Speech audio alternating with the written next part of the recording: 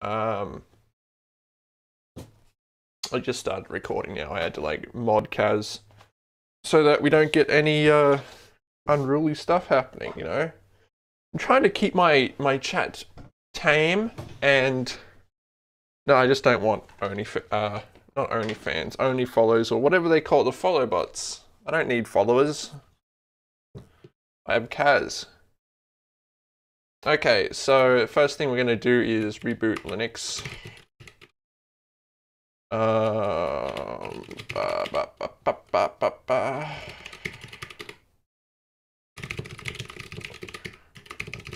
I don't have time for going through. Yeah.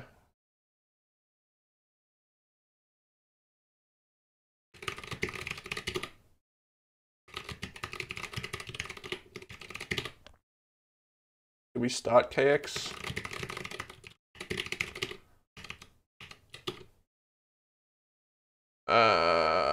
Alright, well, let's just see if that works.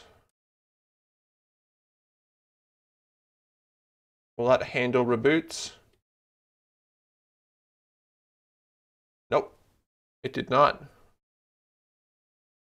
Let's just see if it handles. See, I don't like this part. I don't like where it just sits there and does nothing. Very uncharismatic, if you ask me. Let's just quickly see if that's, like, if it works now. Restart.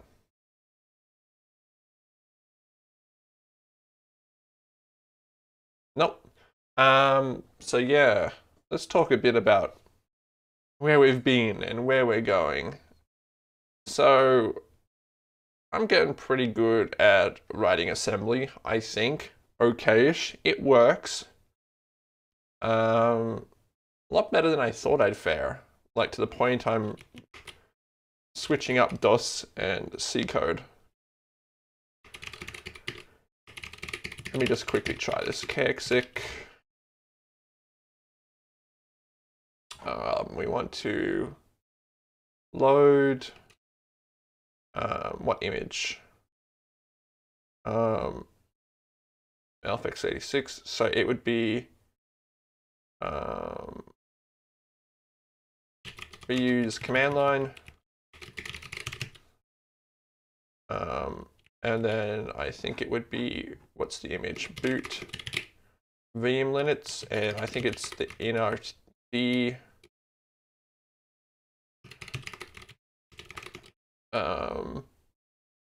inrt.image. All right, let's try that. So now if we do system control kexec,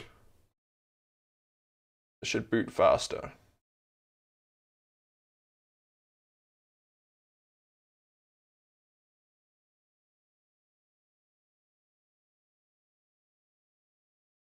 Or not at all.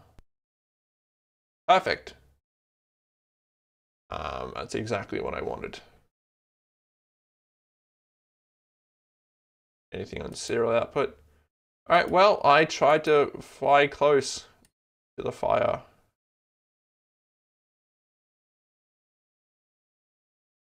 And I got burned. Okay. All right. So first thing we're going to do is try fixing up that printf code we wrote last time. Because I wasn't satisfied about that. So let's see, let's go, excuse me, I'm trying to open a terminal, yeah. So it would be desktop bot drive C. Let's do tmux vim drive C code bot, and I think it was log.nas. Yeah. So we have our log printf thing, and we're using all these registers. How's my day been? Good. But we probably don't need to really store these if sprintf is a variable function. So let's dump those. The only thing that we would probably need is AX. However, I read something that said that CX is preserved. Oh, SNPrintf clobbers those. All right. So that is kind of complicated because SNPrintf uses CX and SI. And we also want to use that for log general. Although, do we need that? Log printf gives us a string. And then we call that, and then we probably get that back from SNPrintf nice, don't we? In fact, we're just preserving those registers here. Yeah, we don't need that. And in fact, we can just, where's logfprintf? So logfprintf, we call that, we get CX and we get SI. So this clobbers CX and SI. Clobbers AX, CX, SI. SI is a bit troublesome. But this should be like, yeah, just a variable function. So it's not, I guess it doesn't expect any registers to be clobbered. But yeah, let's just do a little bit of trickery here. What does SNPrintf do? Okay, I don't think we need this CX thing.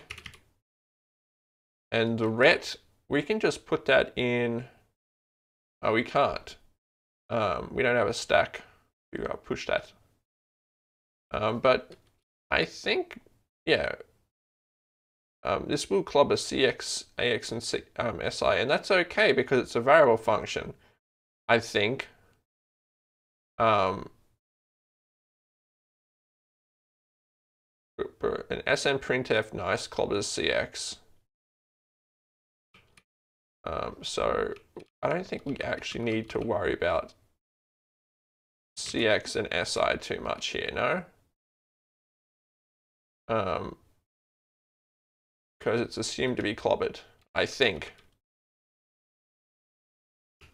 I don't know if I'm talking smack here. This is just, let's see, does it work?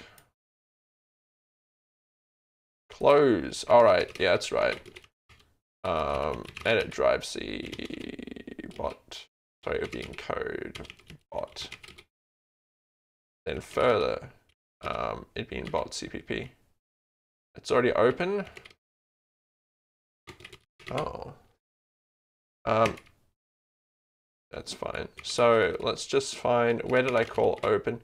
We're gonna have to dump that anyway. So let's just make that a thing.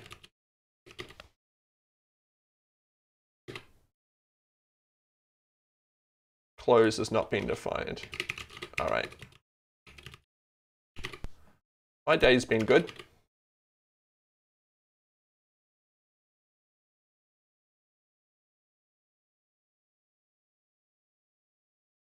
Okay, we need to run our test server.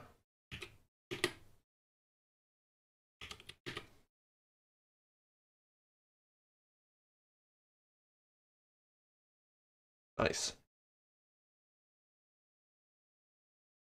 Yeah, so I think it assumes that we're going to clobber stuff because the calling convention is that it clobbers anything and returns AX. So clobbers everything, returns in AX. It uses the stack for arguments and stuff, I think. All right, so that's fine. We can remove CX and SI there, but what about this printf return? This is tricky because we're calling SNPrintf nice there, and SNPrintf says that we use AX and CX. So what we probably could actually do is just put the return in DX. And just do that. Because those, like my calling convention that I use is that I don't clobber anything.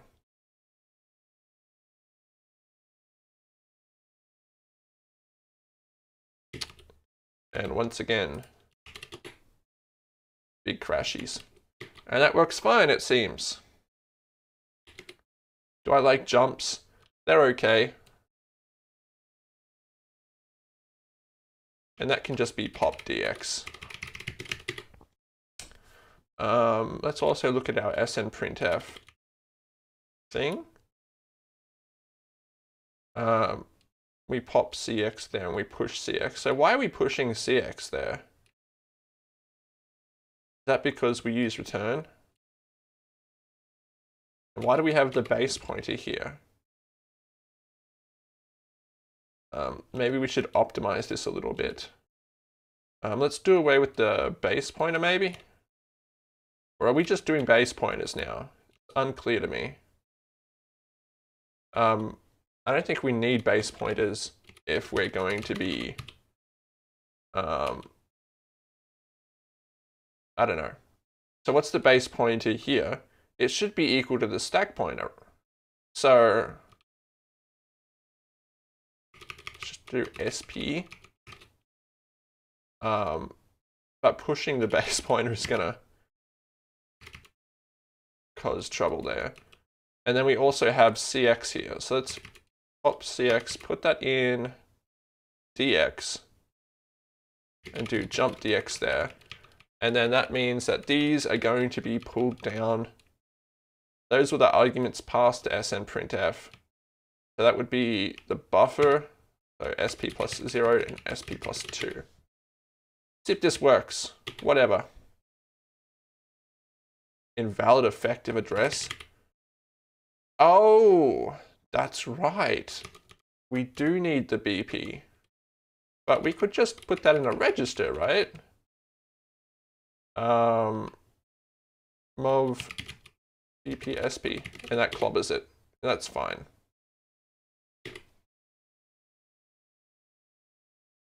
Is it fine? No, because we're clobbering that. Okay, yeah, so very smart code here by me.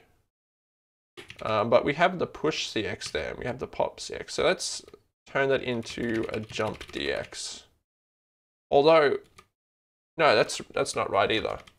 Yeah, okay, so I did it right here. So we don't clobber, we only clobber AX and CX. But here we clobber everything. And that's fine. So let's quickly refer to the manual just to show that this is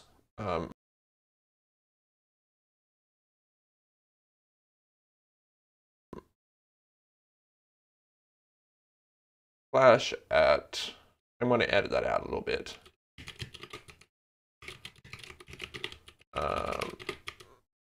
I'm using X11, so every time like I tab to something, it causes like a flash and corrupted data.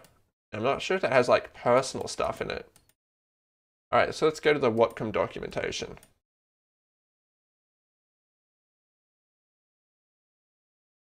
Actually, I have an even better idea. Hang on.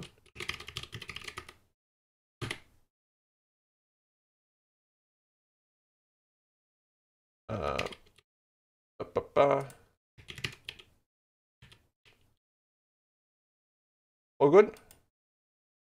Yep. All right, so I'm using this screen just as dedicated. So I can switch to all the tabs I want, and this will always be here. That's smart. I'm a smart person today. Let's look at C guide. Calling convention.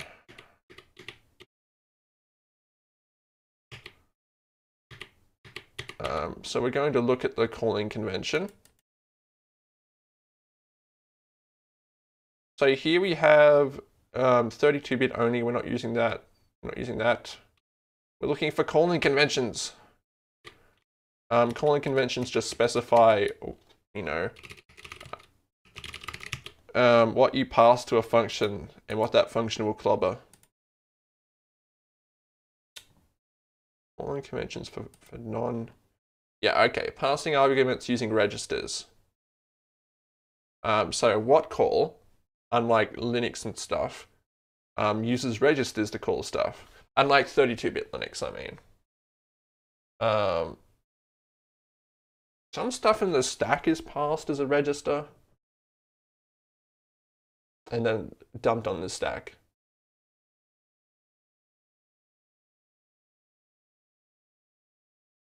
It looks like stuff is converted to an int, which makes sense because it's not compressing it. If it's 4 bytes, then it will use a register pair. If it's a float, then it will use all the registers and everything else is put on the stack. So that's kind of like an algorithm. It doesn't specify how structs pass.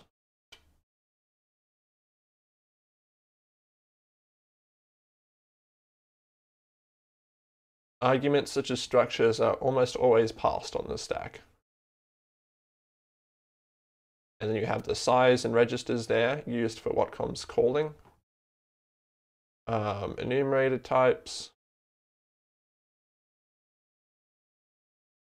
Interfacing to assembly stuff. That's pretty good. That makes sense. But we're not doing that. We're using printf, so we're going to have to variable number of arguments. All arguments are passed on the stack. Those arguments are just passed as those arguments are passed as describing. But what about clobbering?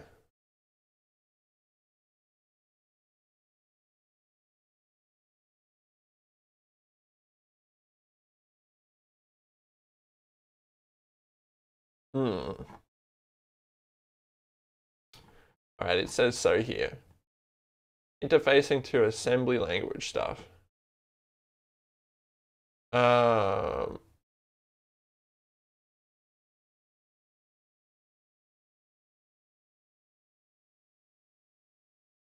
Let's see, return address.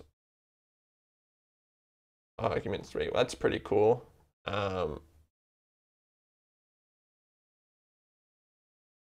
Register SP cannot be used as a base register to address the third argument on the stack. BP is normally used to address arguments on the stack. On entry to a function, a register BP is set to point to the stack, but before doing so, we must save the contents. Yep.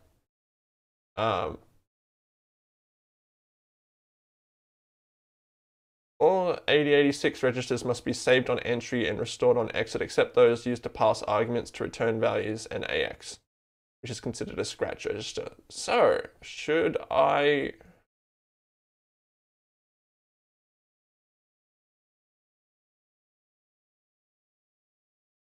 Is my code perhaps wrong?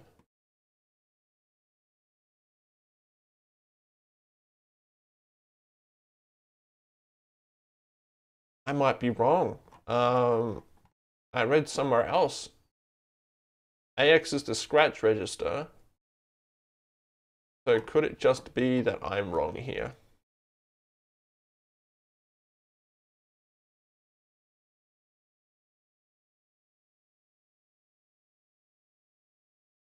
Let's keep reading. 8-byte values except structures are to be returned in registers AX, BX, CX, and DX.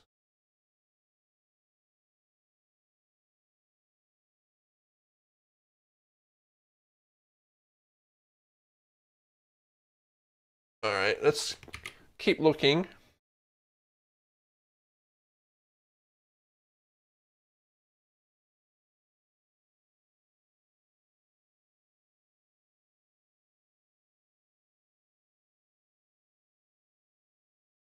So MS call here shows that it clobbers these registers here. So we can describe that functions, that registers are modified by a function. So perhaps we could do that instead.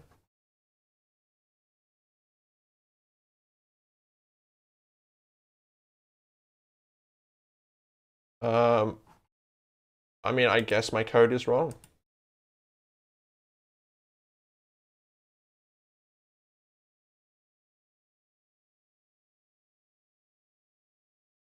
Yep, so let's fix that. Oh, that's sad. Clobbers, AX, CX, SI. So it's okay that when club is AX, that's fine. That's implied. CX and SI.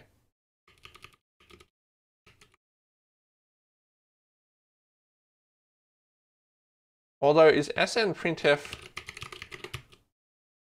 that returns it in AX and CX. Yeah, it's fine. Pop AX, can we just pop to memory locations? That seems like something I shouldn't be able to do, but let's try it anyway. And then we just move them back.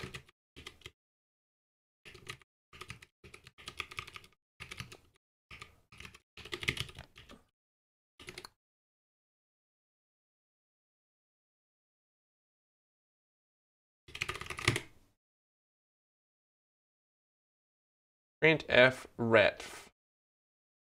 Well, if I could type. Yeah. Operation size. Yeah, okay. So pop AX. So I guess my code was correct.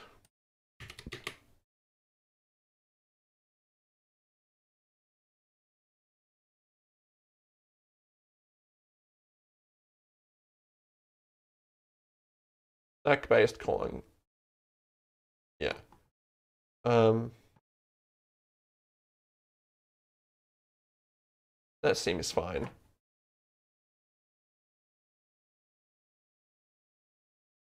And then it has the 32-bit stuff. All right.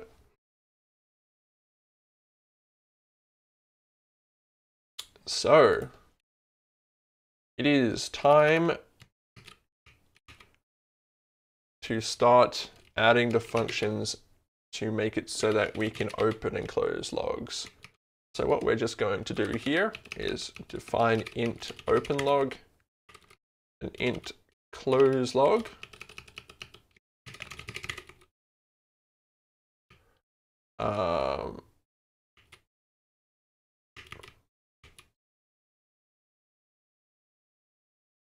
Now we could move a bunch of this to C, to assembly. You know, let's do that, whatever. A log handle, what do we need that for? We don't.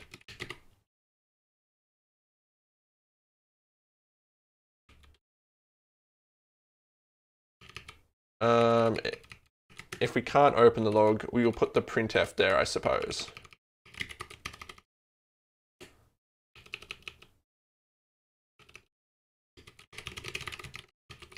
Unable to open bot log. All right, there. So let's go back to our log and let's define a function. Do we use fflush still? No, we just use sn printf here. We don't need printf there. We do need get and ven, which would be character get and ven character name. I think that's what it would be. So log printf, write log, write space, log general. A bit weird. I see. Yep. All right. So open log. Global open log. Let's put a comment at the start on what this actually is. Int open log void. So it takes no arguments. So let's move, let's push the base pointer. Move the stack pointer to the base pointer, and then we will pop the base pointer, and we will return. And so right now we're just going to do move AX5 and close log will be the same. We'll just put an error there.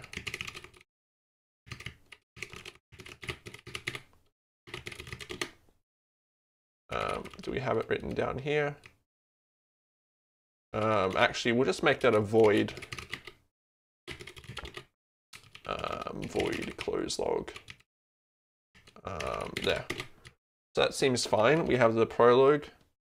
So AX is, yeah, we don't have anything. So let's just see if this works.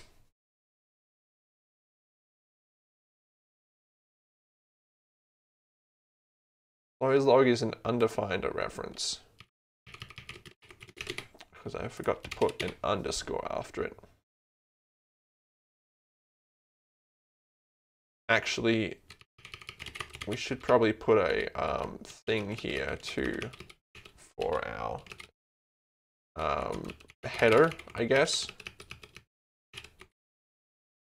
Our log printf function, so that we know what it actually does. Okay, so open log, we're going to call getenv. So we're going to move AX, and we're going to be appointed to a character. So that would be bot log env, and we'll put that down here. Bot log env, and this is going to be a bot log. Then we're going to call getenv, and then we're going to move AX. We're going to check if AX is 0. So success is going to be down here. Jump greater than 0 or jump not 0. Success. Should I do a compare for that?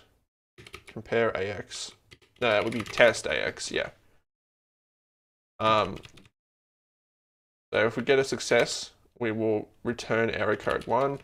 Otherwise, we will move AX 5 and pop BP and return.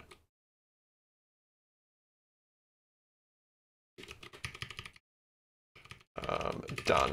We'll just name that done. That seems reasonable to me.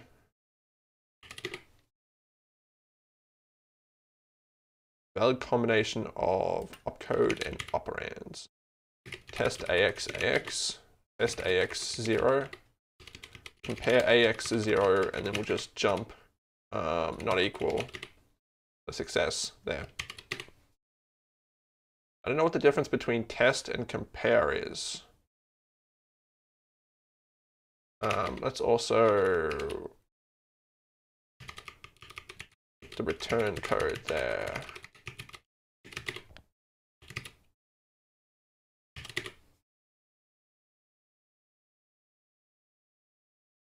So we get RC1.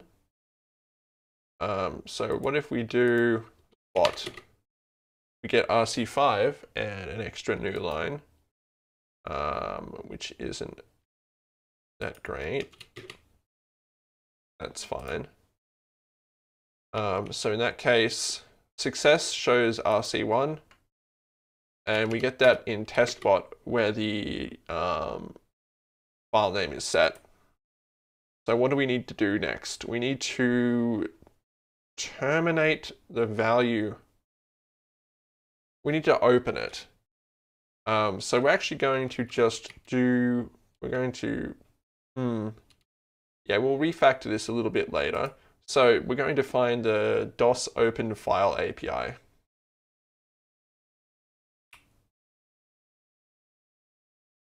I think we had it in history. Open file. DOS interrupt here. Might have also been here. I think this was the site. No, that site is pathetic. Table of contents. There was also another one. Interrupt services. I think it was this. Yeah, so DOS services, create a file using FCB. I think it was also open file. So we need to, yeah, open file using handle or create file using handle. So what if we're going to have to figure out if the file doesn't exist, then we're going to have to create it. But if it already exists, we're going to have to open it. Create file using handle. We can't use this one because if it already exists, it's truncated. This will open it. And open access mode. But if it doesn't exist, then I guess it will fail. So we need to, I guess,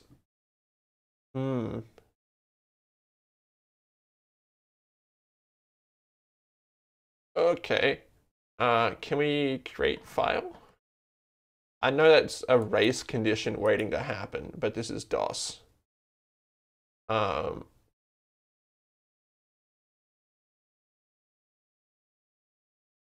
we'll try to create a file.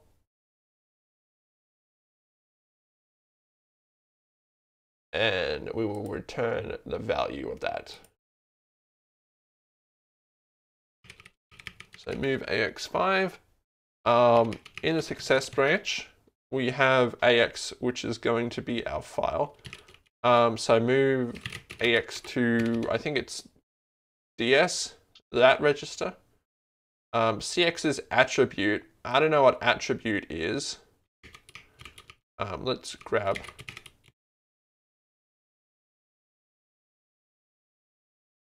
Then we will have to test with the carry flag for the error code.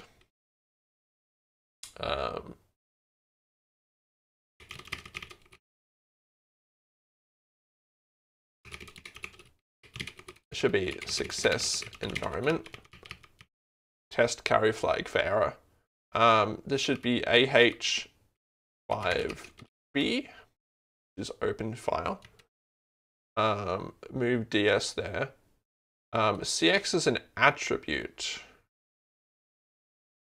So that would probably be defined over here.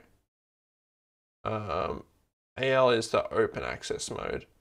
So what is a attribute here?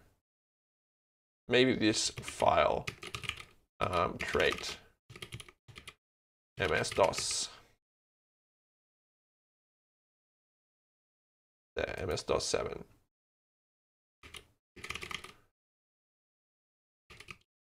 MS-DOS create file int.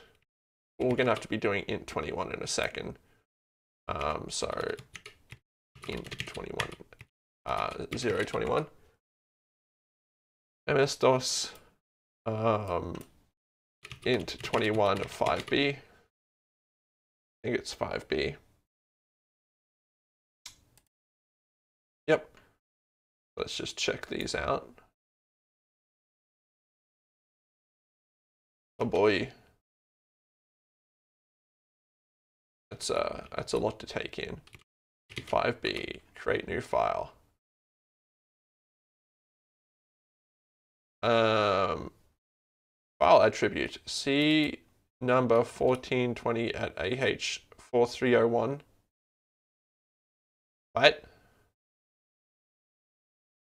What?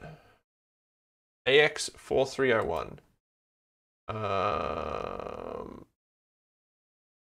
All right, we'll go back to the interrupts page. Int 21. 4301. Gmod. Okay. So bit fields. I think we just need we don't need to set any of those. So we'll move CX with 0. CX is 0. And then we want to test the carry flag. So how do we do that?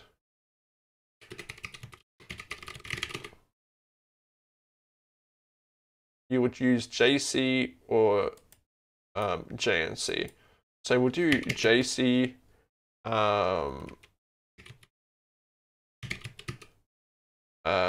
success. This is weird because it's okay if it doesn't create. let's just write success create, and then we move AX1, and then if it fails, we just go jump done. That seems fine. So it'll try and create the file, and if it's good, it'll return, say 1, 2, 3, 4. If it doesn't, it will return the error code given by DOS. Okay, try that. Label alone online. Yep, that is an error.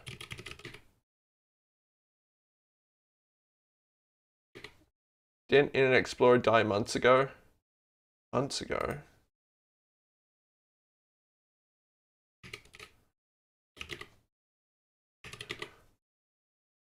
Didn't it die years ago? Wasn't it on life support and they finally turned it off?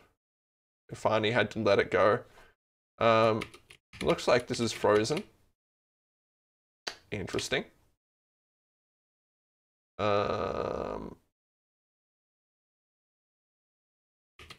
Probably should not have done that there. That's not good. I can understand what happened there. I clobbered AX there.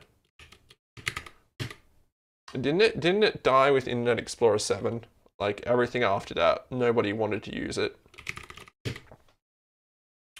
That was the death of it. And then it's just denial. Okay, so that's frozen. So we move AX to DS. Then we move 5B and CX0. Then we do int 21. Then we return. Yeah? What's happened here? Let's see what we're doing in the debugger. Open up WD. Window modules. Let's go down to log. And let's break here. Actually, let's just go run the cursor. Right, it completed running and it was very loud. Just turn that down. Maybe Linux will remember that.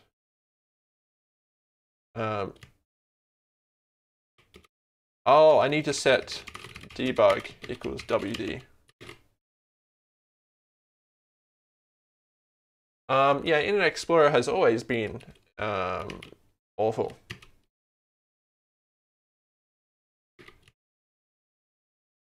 So let's go to F7 here. And it completed running. I don't know why. Let's just go. Window application. Unable to open bot log. Okay. All right. I set the debug, but I still have to run bot test. All right. So let's go to window, modules.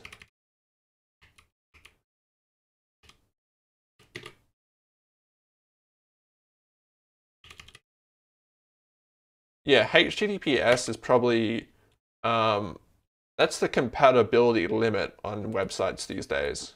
It's no longer like old HTML and stuff. It's just like, how old is the browser to support HTTPS? What editor is this right now? This is OpenWhatCom's debugger, or IDE. So this is just the debugger, and my IDE is just my text editor. Although OpenWhatCom does have like an actual IDE that I installed for Windows. But I'm running it on Linux, and it looks kind of trashy. I actually used it to help someone debug their project, and I can see this being okay back in the day. Anyway, so we're about to do int 21. OpenWhatCom, you'll have to check that out. Are you making something in DOS? What's happening? I would not recommend using open Whatcom for non-retro stuff.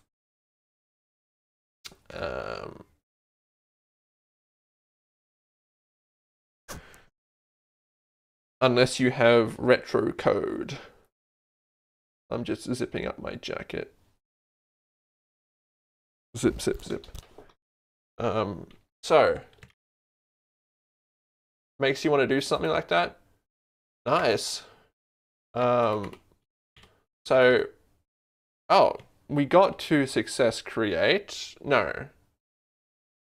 So I just stepped through that. Let's look at our registers real quick. We got the return value 02 with the carry flag of 1. So we have error 2, but why is that freezing things? Pop BP, turn. So it's not freezing stuff, is it?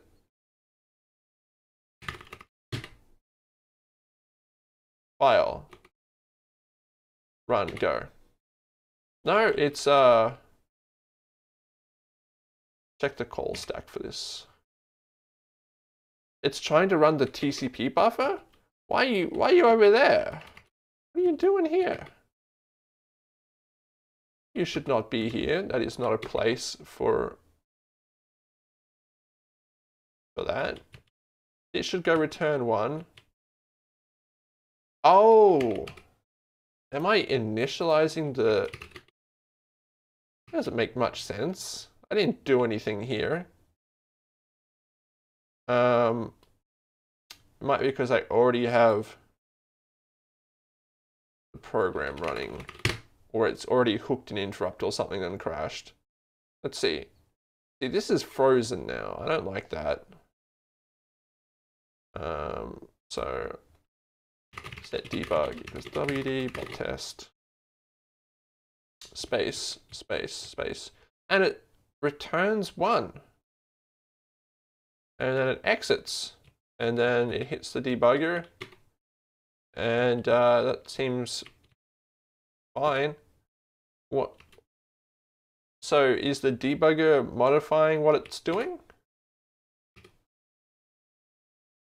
Printf open log. This seems like a stack issue. This seems like I'm doing something weird with the stack, but I'm not, am I? Oh, I am, I think. I don't know. Hang on, what's the prelude for other stuff here?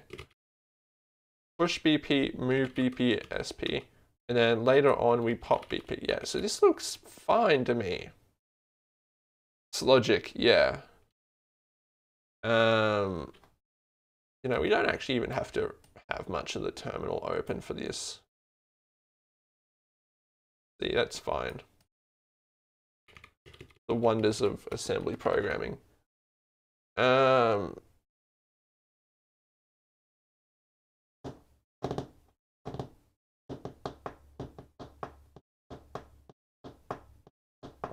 Is it squishing my registers?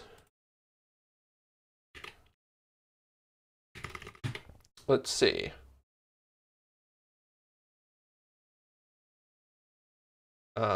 So let's go to Windows, Modules, Log, and let's just run here.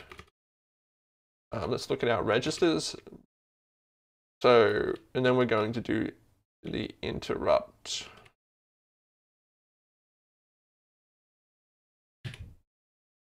That sets AX, FL, and C1.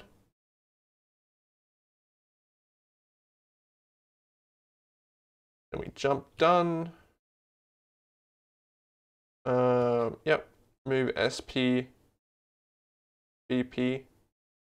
What? I just set the stack to 0. Are you kidding me? That's not good.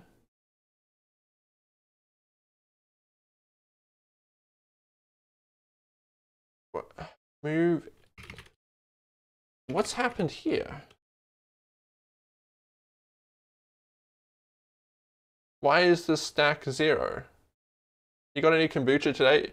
Yeah, but I'm not going to be drinking it on stream. My family's been enjoying it. I'm finally living the kombucha life, you know? Why buy store-bought kombucha when you can just make your own every 2 weeks? It's put 2 hours and effort into it. So push BP. So I'm missing something here really bad, because if we push, you didn't know C++ would work on DOS. Thought maybe you could use something basic or something from that time frame. So it's extremely interesting, but you can use C++ and C and a lot of stuff on DOS. I think you can use JavaScript nowadays, which is pretty cool. The limit is mainly memory. It's JDOS. I can't find it. I looked for like a second.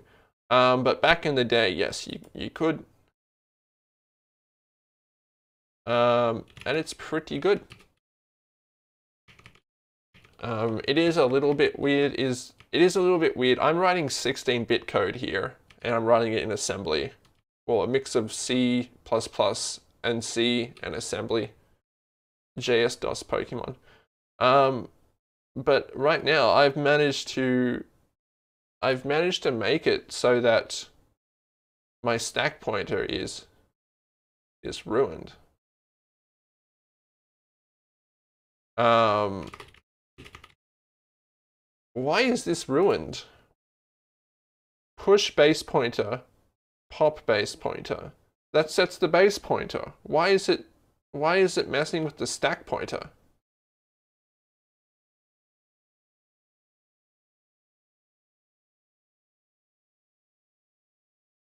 That's very weird. You know, I wouldn't debug this stuff on an actual machine. If I was doing actual DOS development, I would not be doing this, because you see how many times I'm having to restart this. Imagine doing that, but like 100 times slower. It would probably make me a more careful programmer though. But I don't know. I guess you just like get a second computer then. Right. When will I make you a Pokemon clone? Never. So our stack pointer is 3F88. Then we go space. And we've hit an interrupt. That's not good.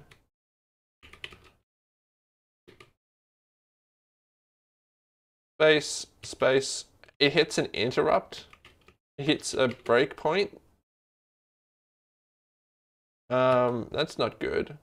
Something really strange is happening here, and I don't think I've seen it happen before with my horrible programming. Let's look at our registers and our stack. So let's open up just the registers, I guess. And let's look at the stack. So we're currently at 3F88. And that's fine. Let's run, let's step into, trace into.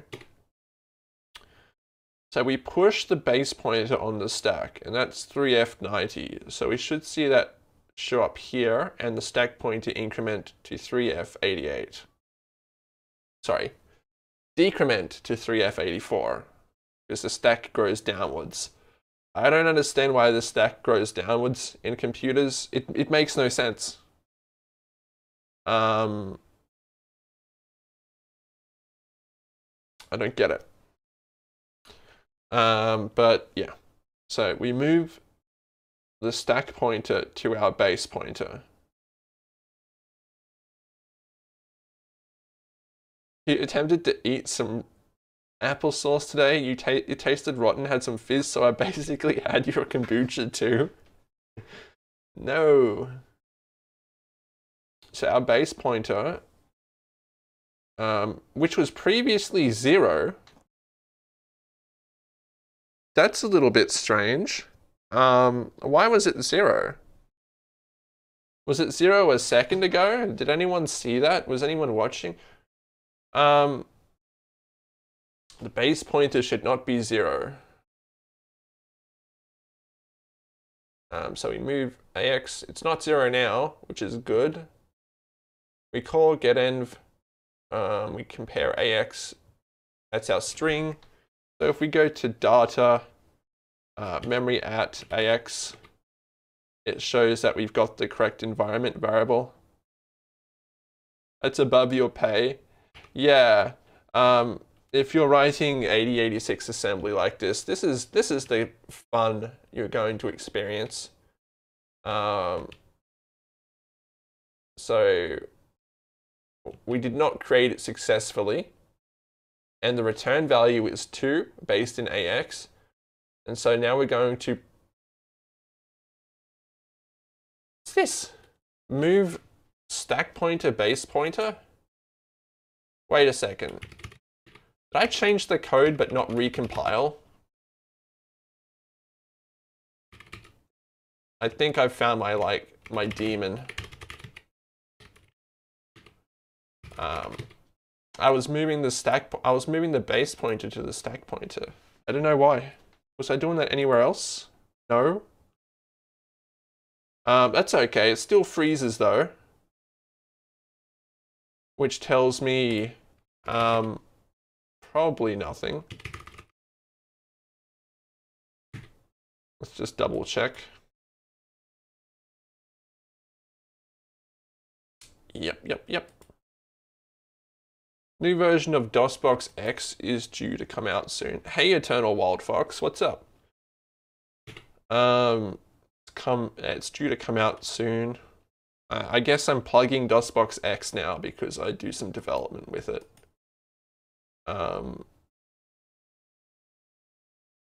Has some cool features.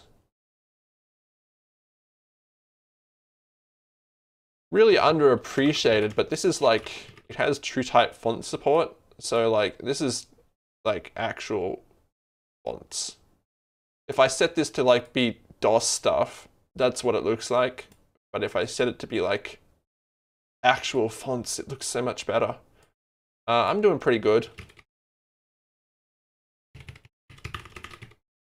Hopefully we can get to the mystery of what's happening here. So if we go to CPU registers, yeah, our base pointer is 0. Why, Whatcom, what are you doing? Why is our base pointer 0? That's so weird. I don't think, should the base pointer be 0 at main? Is this advertising for computer time? Just, I got the computer time web host advertising. Oh my god, I tried to open it, but it's just a big JavaScript link. Alright. This file was not retrieved by Teleport Pro because it started rest. Yeah, okay. Computer time hosting. I get no spam. Junk mail filter. Oh, this is fantastic. Oh, I love this. I love all of this. Free speech and spam and virus filtering. I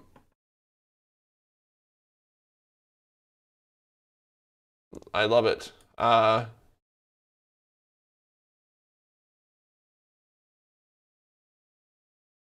There's even a women before women in computing was political. Yeah.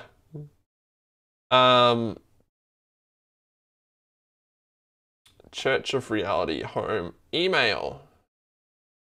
What's the pricing structure here? Do we have to, pricing, what does it cost? $10 a month, PHP, MySQL, Perl, all the stuff that comes with Fedora Linux. Includes up to 1 gig of disk space and 500 megabytes of transfer a day. I don't know if that's great, if that's a great deal anymore. Let's just have a quick look. Does this tell us what version of stuff it's running? Headers. Server, just Apache. Just Apache. Is it Apache, like, I'd like to know the versions of things you're running. That's pretty cool. I like that. Like, I'm not sure if this is accident. Like, there's two cases. This is like, you know, it's meant to look retro, but it's a new service. Or it's a really old service, and it's still alive somehow. Well, they've got a picture of PHP 4 there. Oh no. It's fine. But this website is fantastic. This mirrors of old linux.old/linux.old/docs/interrupts/int-html. So oldlinux.org/linux.org/docs/interrupts has this. Inter 61. So 86 bugs. Like to remember if I'm running Apache or Nginx. Man, remember when you could like dig around directory structures of websites and be like, wow, there's files here. You can just go to a website and you can get files from it. Imagine going to a website and there being files and you can download the files. Wow. But yeah, that's a lot of cool stuff there.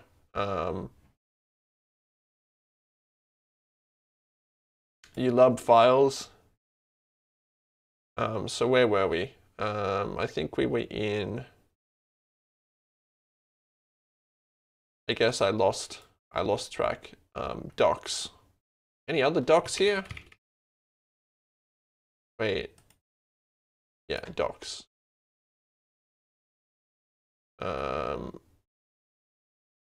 Interrupts HTML0. Is that a different one? All right, so this website just has everything. Does this have an index.html? Oh no. Oh no. Oh, I thought it froze my browser for a second. Index.html. Is it gonna load? Oh dear. The simplicity of the good old days. This doesn't seem that good old to me, if you ask me. This seems kind of, sucks. A 3-hour rant on Web 0. No, there's no rant on Web 0.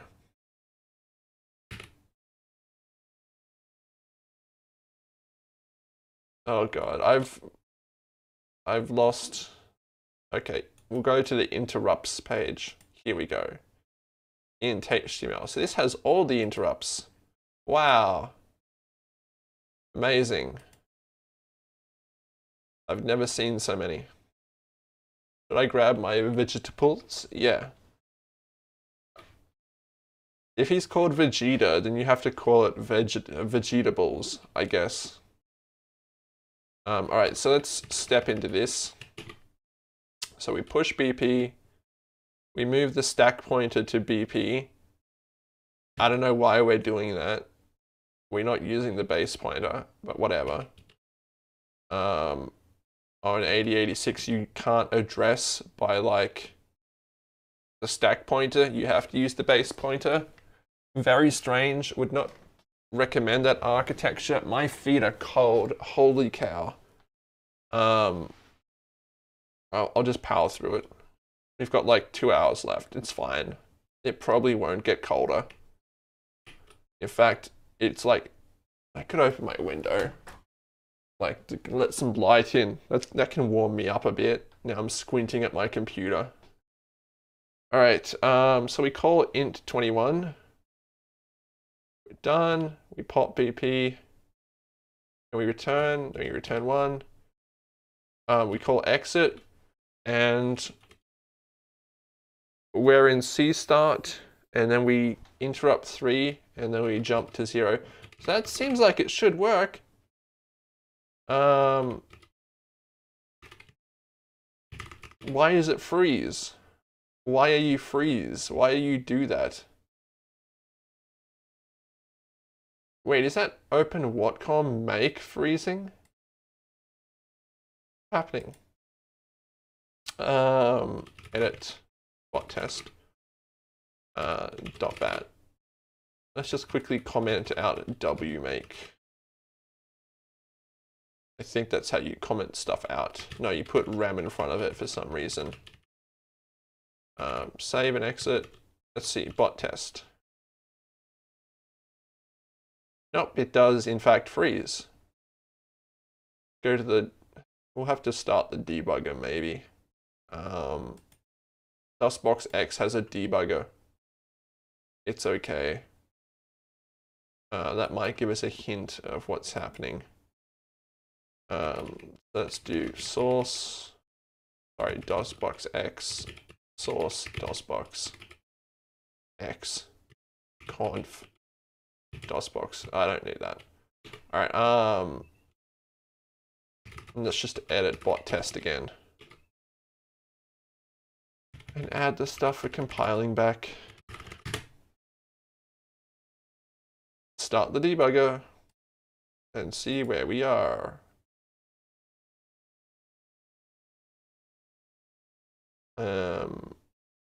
What? We're in the same place. It's trying to do interrupt 1, I think. I don't remember how to run this. I think it's like step, next, run, continue. So it's stuck there for some reason. Not cool. And that only happens if I call interrupt 1 there, interrupt 21. Like, what if I just do that? We don't call the DOS stuff. What happens then, huh?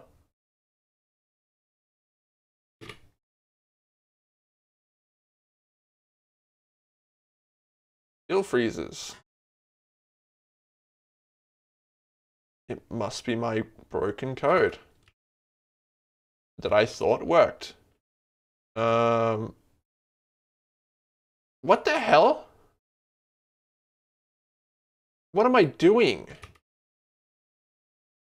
Why am I moving DS to AX? What?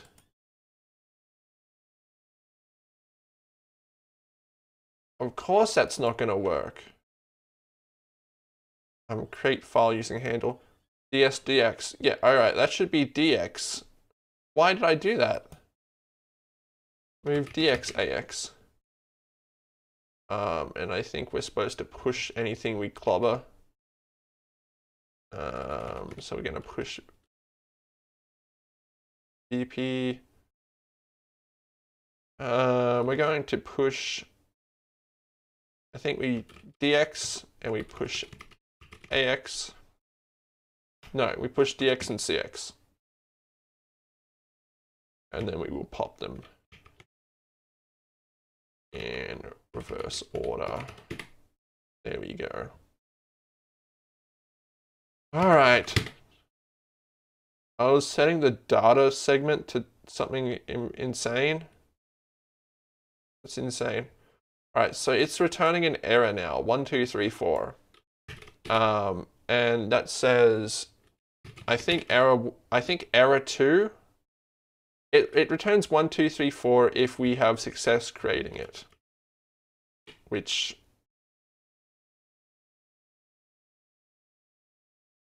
oh, okay. So it successfully created it. And then we get error 80 if it's already existing, I think.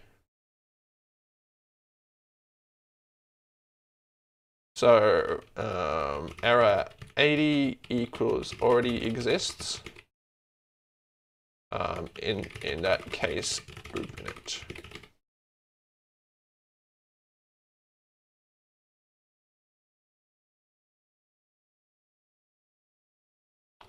Instead, right? So now we should delete the bot log.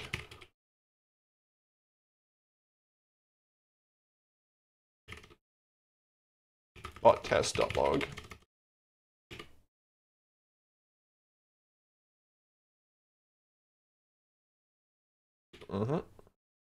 What's RC80? So we're gonna have to look at some error codes, DOS error codes.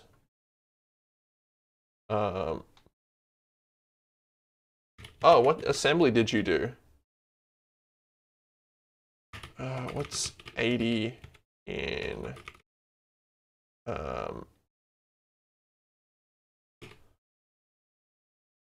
what's hex 80? 50. File already exists. All right. So we're gonna have to compare against that. So we're going to compare AX 0 times 80. All right, 0 times 50 already exists.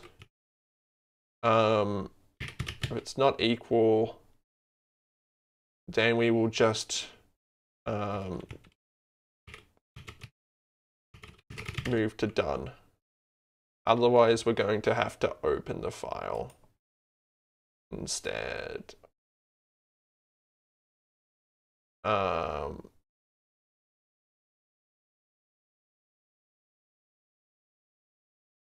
That seems fine. x86, so 32-bit or 16-bit? Which CPU? That kind of stuff.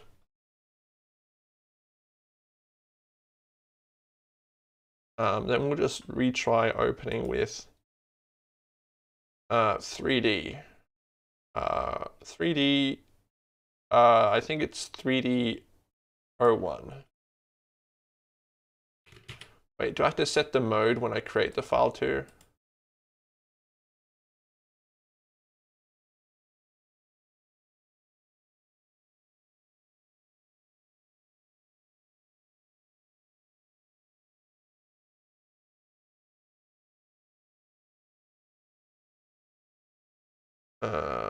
Create file. So we create the file, and now we also have to check if that errors. You started on school from microcontroller, you forgot which CU that was, CPU. Ah, so I think the only microcontrollers were the 8086 range. And well, there's a lot of smoke outside my house. I'm sure that's fine though. Yeah, so this thing. This was used as a microcontroller, I think. I'm not sure. It's a weird microcontroller because it doesn't have like embedded SRAM. Though I do know there was like microcontroller versions of it. Okay, so let's see. We move AX301, and what does it do if it fails? Well, we're going to check if it fails. Let's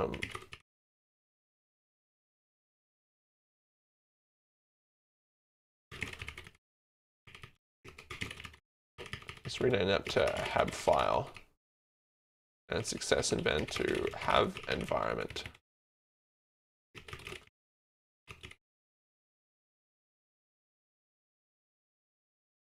So wait, if CF is not set, we jump to have file, otherwise we jump to done. So we should always get 1, 2, 3, 4 now as the return value.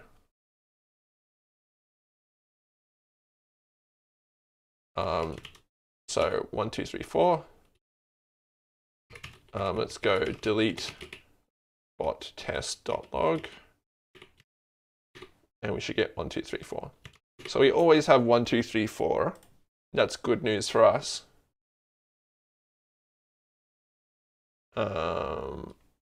Actually, we can probably just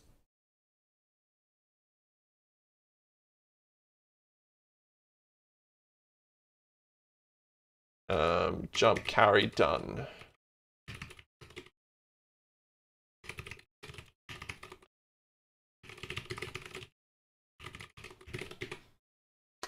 So now we're going to have to seek to the end of the file.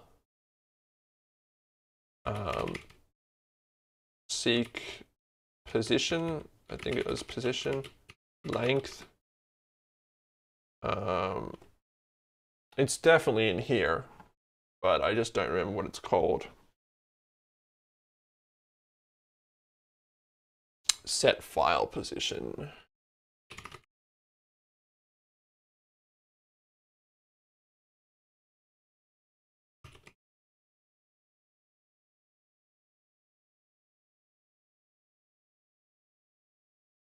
Get file size.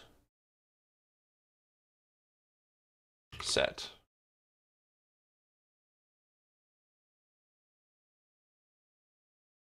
It's going to be a Twitch bot. A bit weird saying out loud.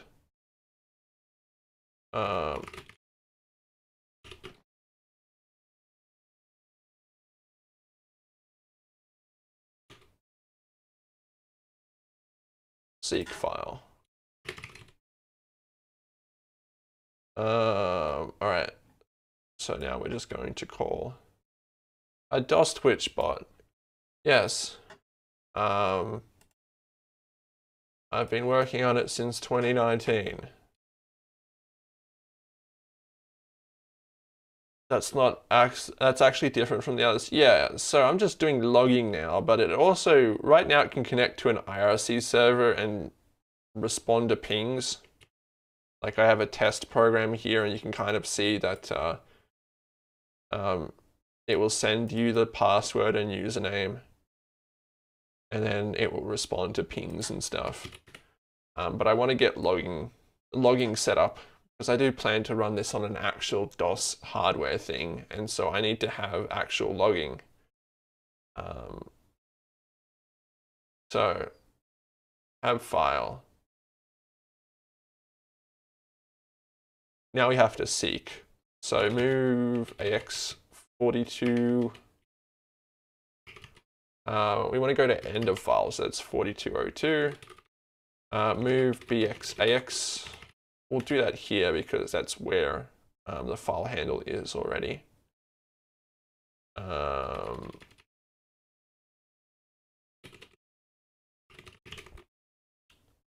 just write that down there.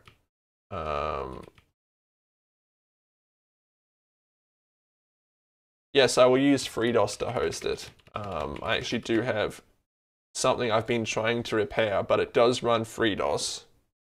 And we will use networking on it. So yeah, real hardware. The only issue is that I'm going to have to proxy it in order to do encryption, because I think Twitch has decided that you can't just send your password over the internet decrypted. But that's fine. I can just have a computer that does the proxying for that.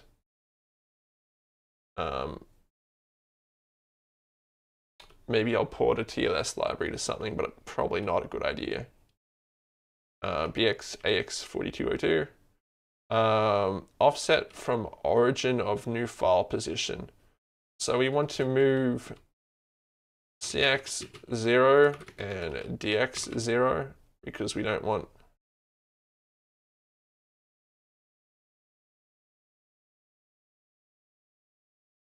this is weird.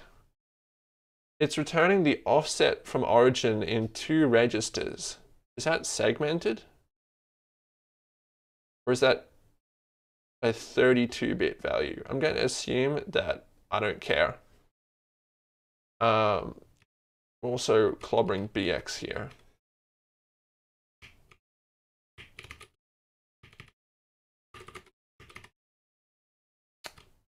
FreeDOS is good. I actually found a FreeDOS bug while trying to set it up on a machine. I found that like FreeDOS 1.2 works over serial, but FreeDOS 1.3 doesn't. And it's like I don't know if I have the energy to start digging into why that is. You know, there's just so much. Everything's broken. So if it's successful, we get CF clear. And that in that case, we will just return 0, I think. Okay,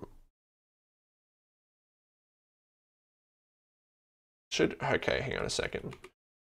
So opened. So if it's clear, we opened and we have a new position in DX and AX. And AX is the error code. Otherwise, the error code is going to be, I guess we'll just return the error code.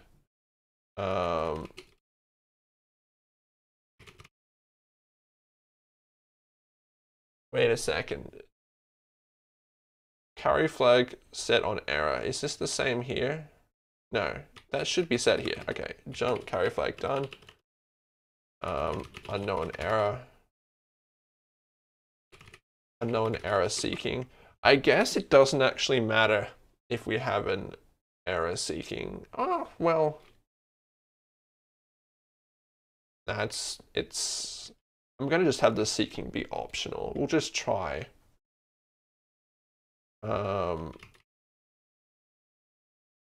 Ignore failure.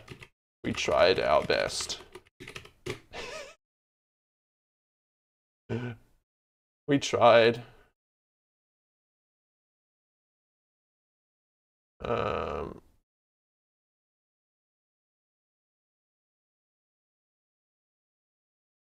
And so now we want to return 0. So move AX 0. But we also want to move the handle. So the handle, return DX AX. So we're going to move log handle BX, and we'll just create our log handle down here. And I guess whenever we want to log stuff now, we will just move BX with our log handle.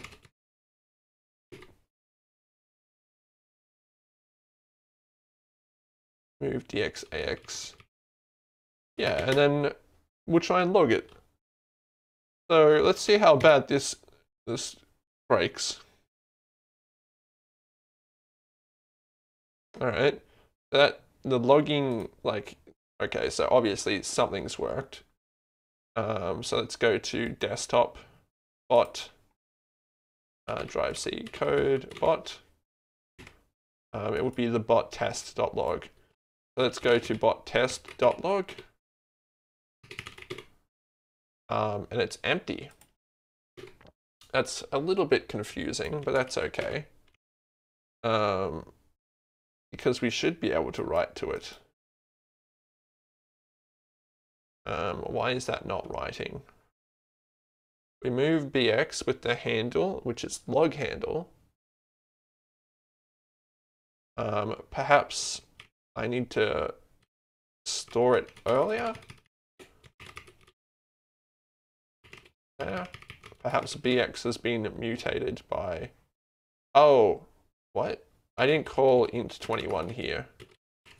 Not a great idea to not call stuff, but that's okay.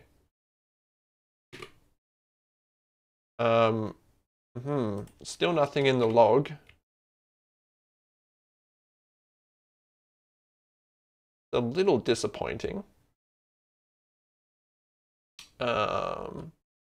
We definitely have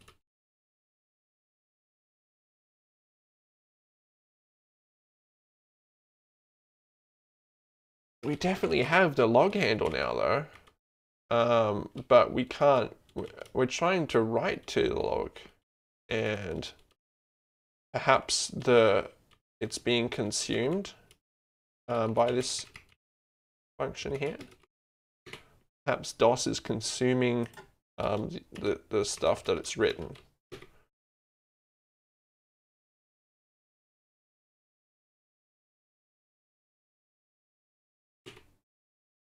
No, there's still nothing in the log. Okay. So what could be happening here? We move bx, which is the log handle. We move ax. And we move dx. We have cx, which is the length. But it's not writing to our log. Perhaps we need to close it successfully. Maybe it's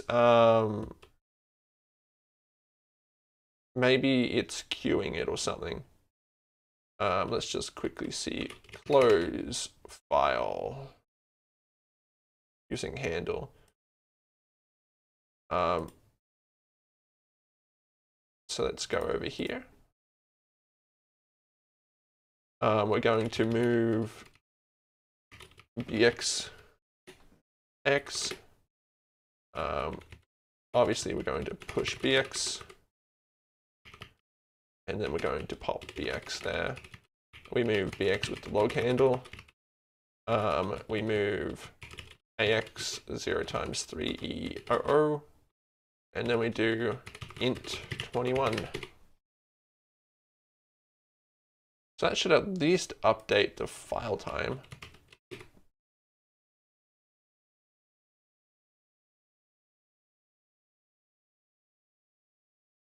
Instead, it decides to mock me by, oh, whoa. No, that hung a little bit though. Was it doing something? It's a little bit strange.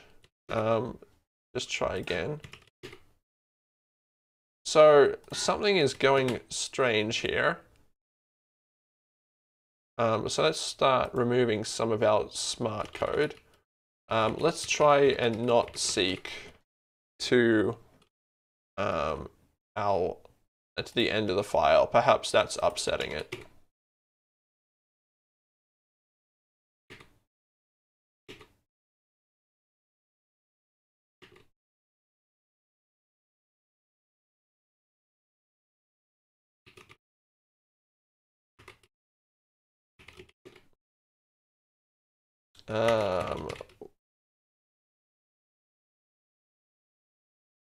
Whoa, what? It's not writing anything. We do have a file handle though, I think. What we could do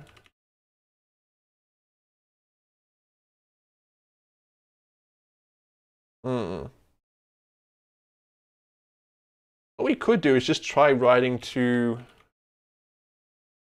std out. So like here, what we'll do here is failed, succeed, and if there's a carry value, we will jump to succeed. There. And then that should print stuff only if DOS has failed or something.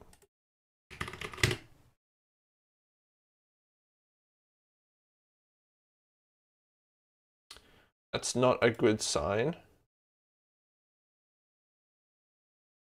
So write log, move bx1, move ax. That so failed. Yeah, so let's see. Let's go back to write file using device or handle. The number of bytes to write. If it's 0, it truncates, extends the file to the current position. And the pointer is ds dx.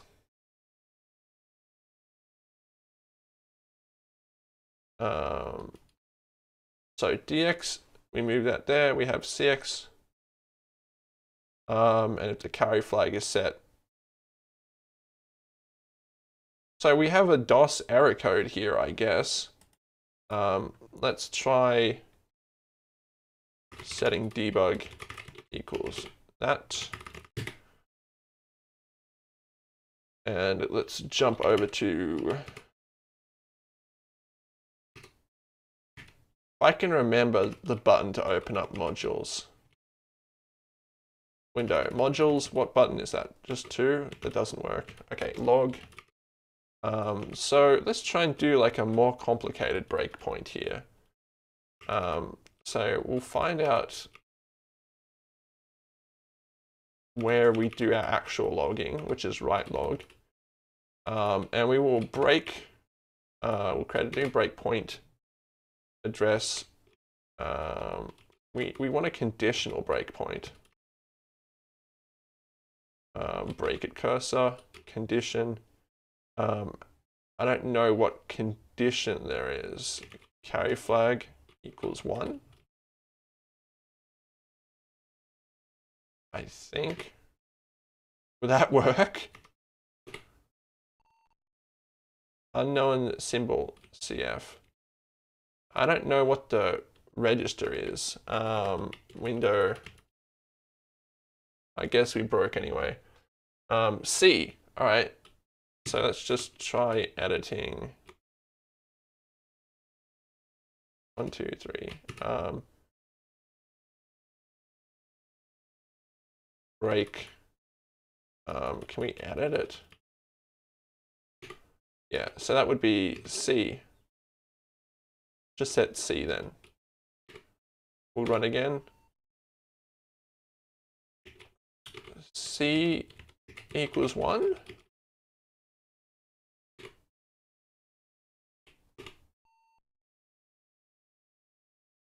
Let's just quickly open up the debugger guide and look at the conditions.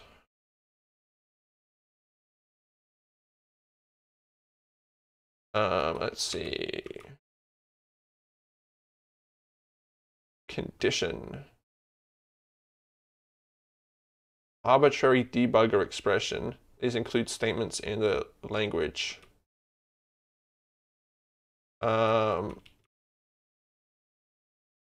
So carry flag. fl.c. So maybe we should try fl.c. fl.c. Oh, that worked. All right. So we can now just break that way. All right, so let's look at our CPU registers. We get error code 6. What's error code 6? Invalid handle. Okay, let's see what handle we were passing. 3D01. That's not a great handle if you ask me. That's probably not the handle we want. So let's actually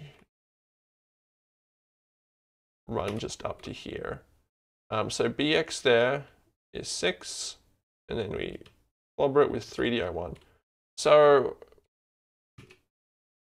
let's just look at what log handle is. Show address. There. No. Show, I guess find. Yeah, show me log handle. Show me that data.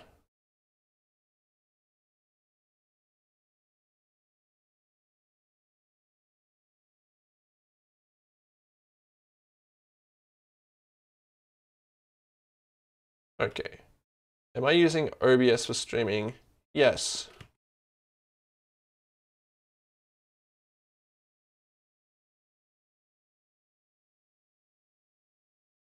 Let's go back to source for this. So data, let's do globals and let's look for a log handle. Yeah. No, it's not there. All right. Let's go back to move bx.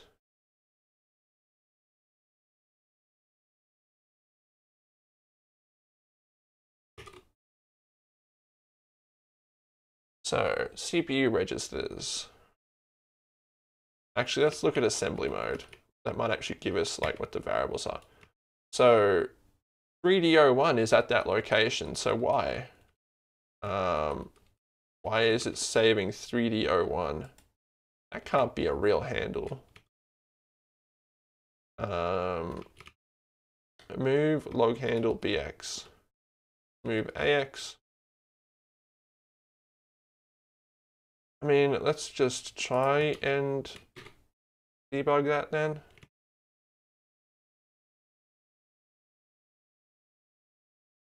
Let's run to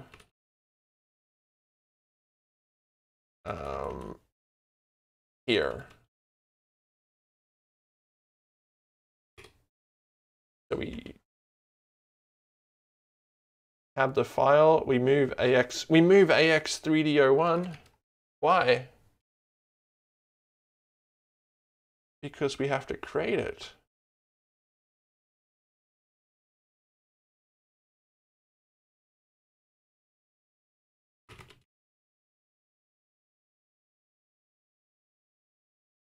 We didn't actually get the handle, I think.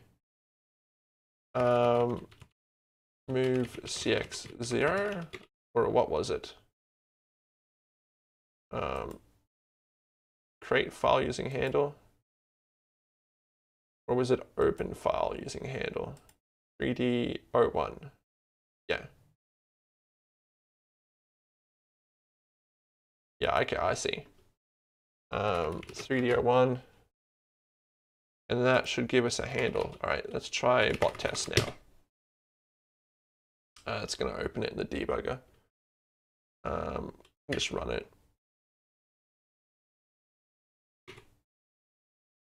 Looks like it's frozen.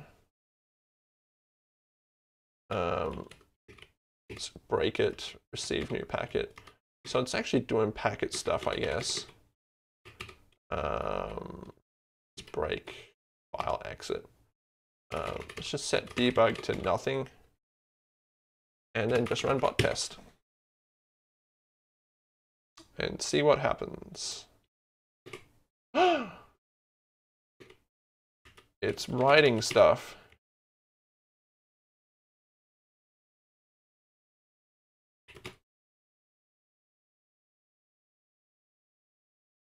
And then hanging. Okay. It's better than nothing.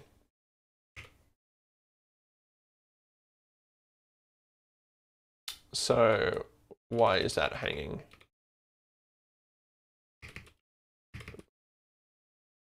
Let's also just try writing it twice.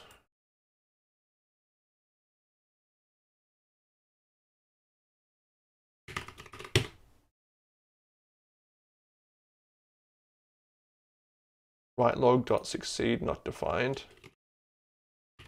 Yeah, that's true. Good point, computer.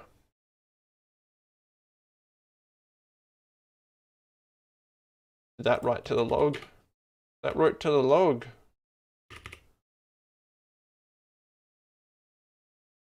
Your vegetables were delicious except for the giant green bug on your broccoli. Did you get rid of the bug?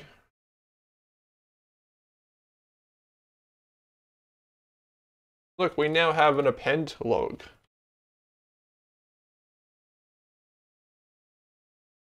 Look, it's a log file. Did you put the bug outside? How did it die? What did you do?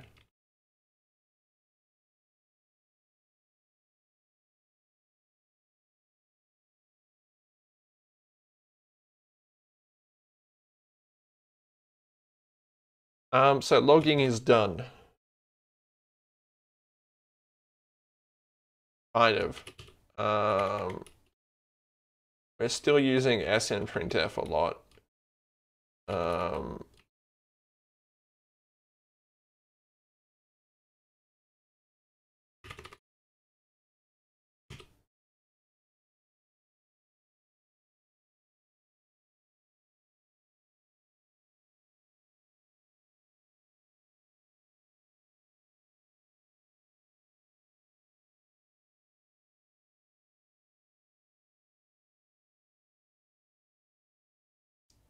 you just threw it out? What? I don't get it. You cooked the bug? Why would you do that? That's kind of cruel.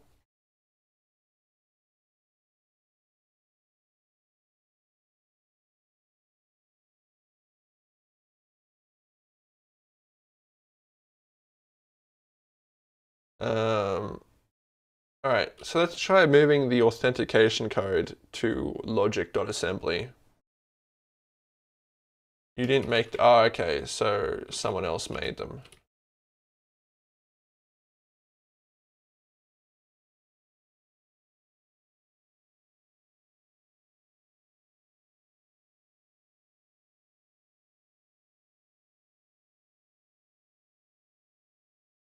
So like before we actually connect this to Twitch, I have to, yeah. Actually, it's nearly ready to connect to Twitch. Well, kind of. I have to make it so it like skips the message of the day. So it doesn't show all my host name and stuff.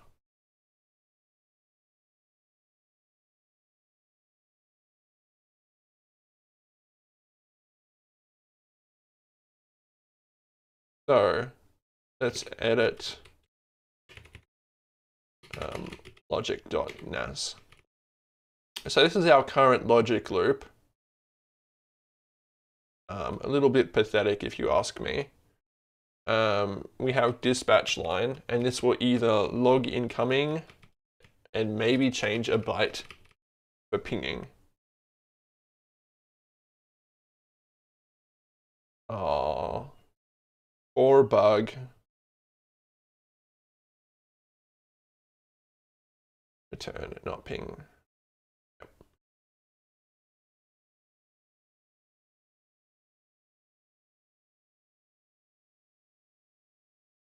So we need to add a state machine for this. And that's okay. What we're going to do is we're going to go to on the wrong broccoli at the wrong time. Yeah.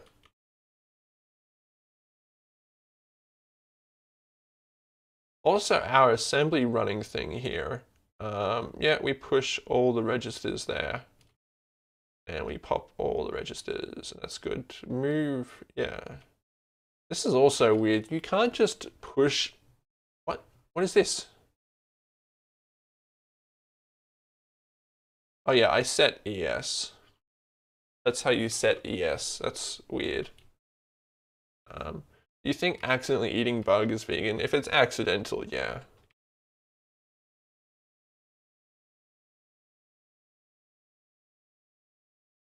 I mean, you could argue in some like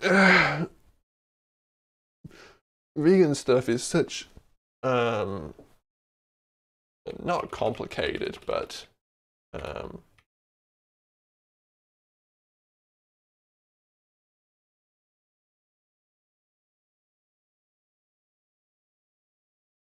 it's weird. Let's put finish there. Trying to clean up this code a bit. The vegan, please search your stomach and put you in the firing line. Yeah. So we have our send packet. We have our continue.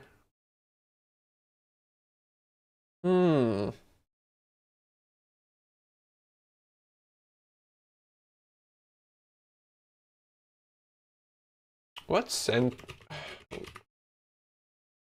We don't have a way to return multiple lines from our thing. which isn't good.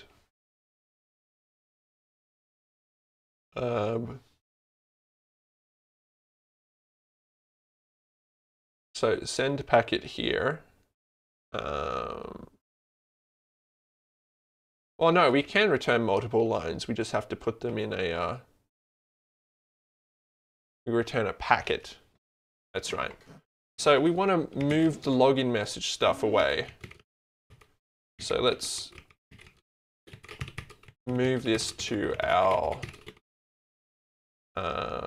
log.nas. No, not log.nas, logic.nas. And we have our login sequence there. We also are going to need a variable to hold our current state, which we will make. Oh, current state. We might make it a bit mask, I guess. I don't know. You get big-brained enough, do you kill bugs to not ruin your local ecosystem instead of putting bugs you found in your produce outside? I don't know. That's like that's the trolley problem, but for vegans, I guess.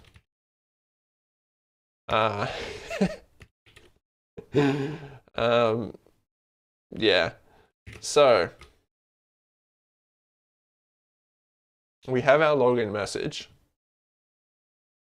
We have our logic state. Can we initialize that to 0? I think BSS initializes to 0. I think.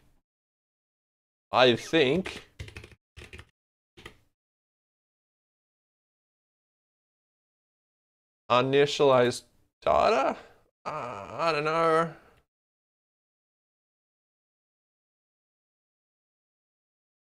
I guess it just goes in data.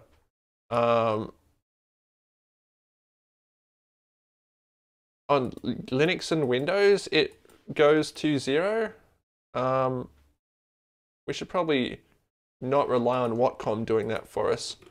So we're just going to put that in data, I guess.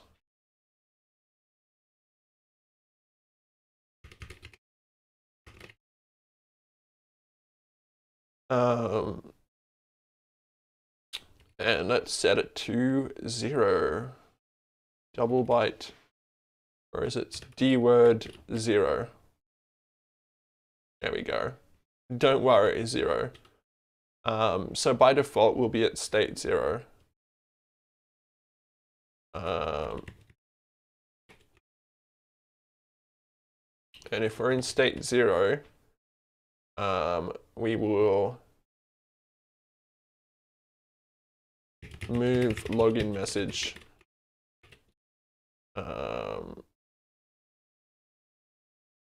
si,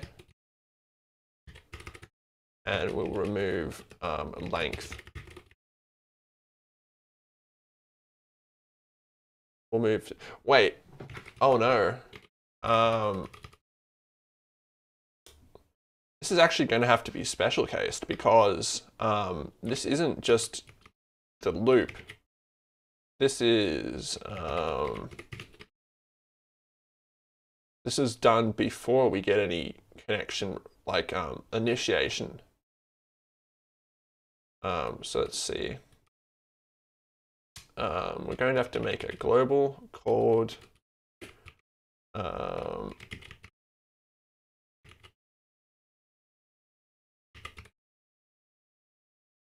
Bobbers si and cx returns si cx. Move si login message, move cx login message length return.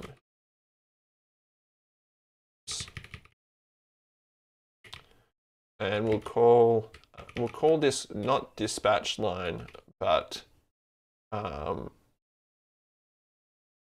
first message, or dispatch init.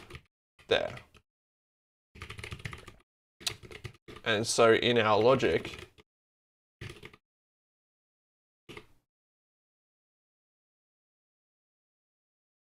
That's our log, not logic.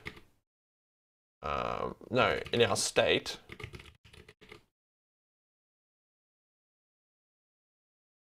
we have state auth here. We have state init, and what we will do is just call dispatch init, and then send packet. Do we even need to do that? Yes, we do. So we've moved this to logic. We have dispatch init, first message sent. All right, let's see if this works.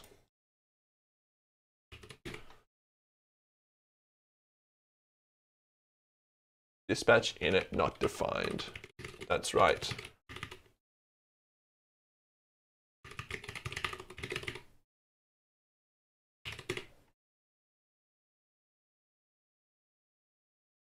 Login message length not defined. That's right.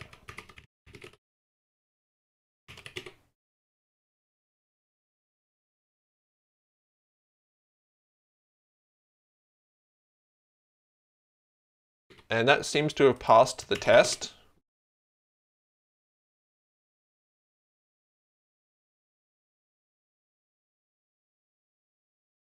And so we're going to just say, not call outgoing, but we're going to, call log general, and we're going to write init message. We're going to write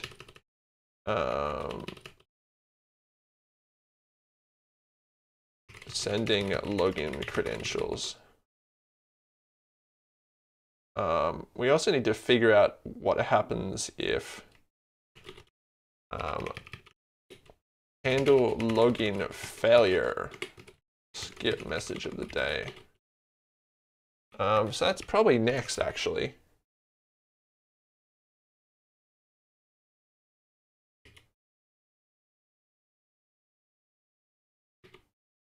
But we also need to like move this to a file, this login message. So let's do that next.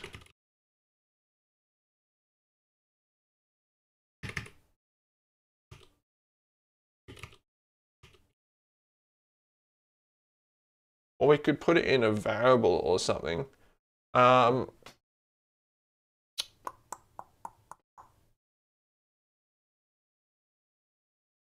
Yeah, we'll put it in a file just for it. And we'll actually make it just so that's the password, I guess. I don't know. A bit tricky here.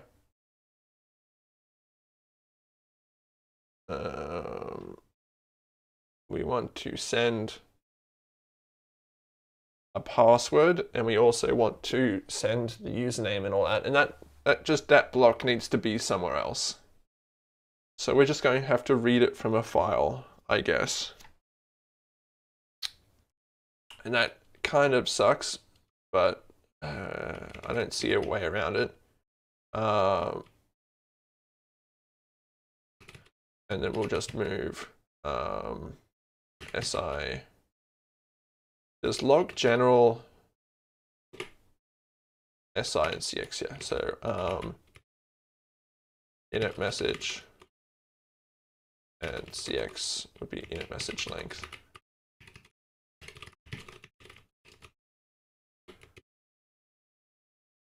And what we're deliberately doing is not logging the outgoing stuff here.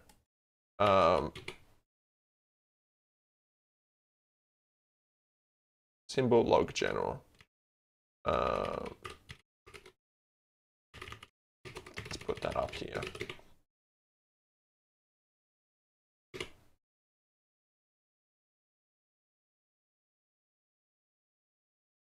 Okay, so that's, oh, yeah. We got to move this down here.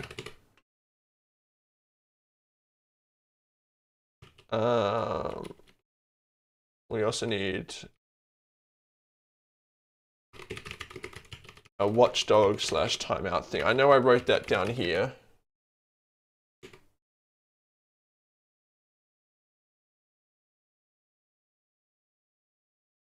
But yeah, we're going to need a watchdog. I don't know if DOS has a watchdog. We might have to write that ourselves. All right, so it says up here, it should say, it doesn't say, it didn't,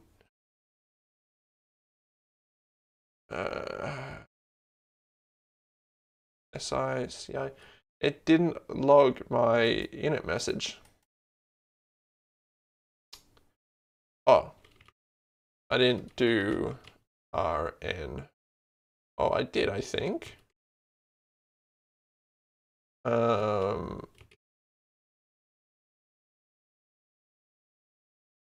Let's just go look at our log thing again. How are they writing new lines? Wait, I have to put RN.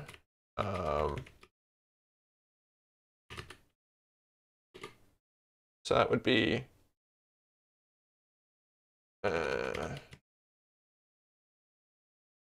0D, 0A. So that is RN there. Why is that not working? Probably because I copied and pasted that.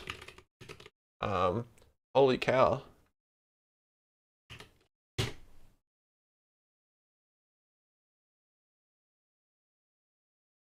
Sending login credentials. Yay.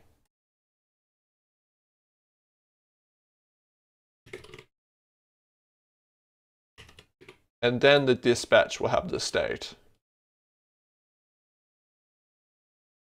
But we'll have to work on that next. Our bot test is 9 kilobytes, and it has all kinds of cool stuff.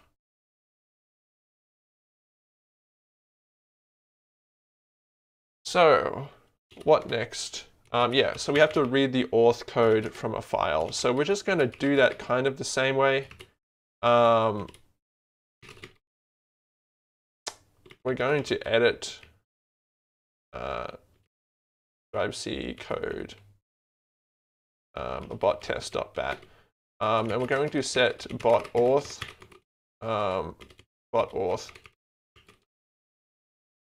equals bot auth dot text. And then we'll just do kind of the same code. Also, we have old underscore log here, which isn't correct. Old auth.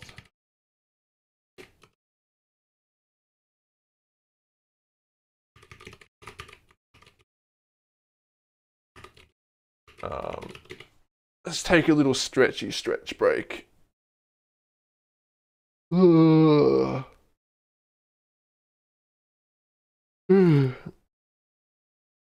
What should we do if we don't have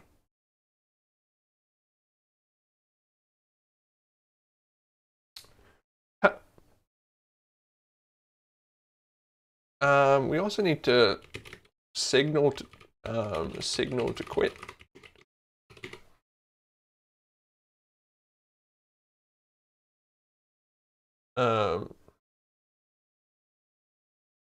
String stuff shouldn't be there. Why am I putting DOS comments there?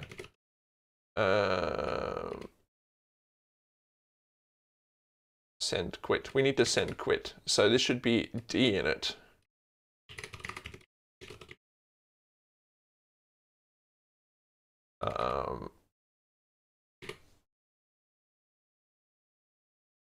Return null if send buffer is empty.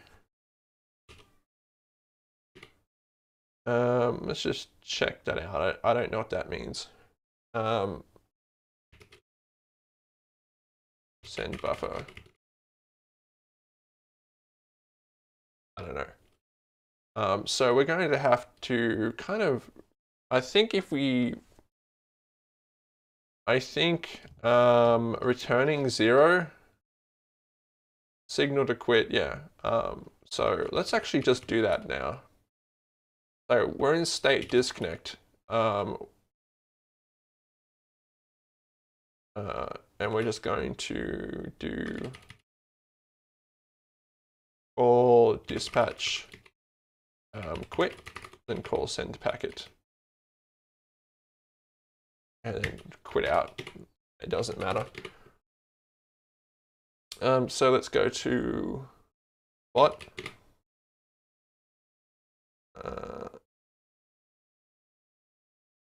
Bot.cpp. This is the wrong file. So this should be in B9. So dispatch init. We will put it below here, dispatch last message sent.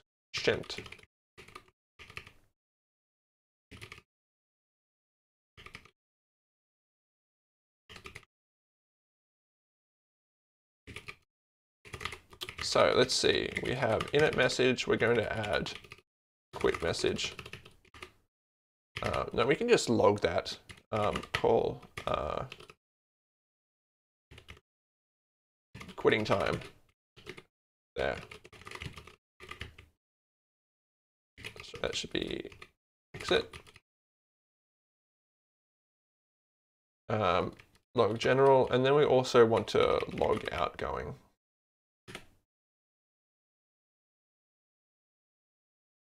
And then what should the quit message be? I think it's just quit.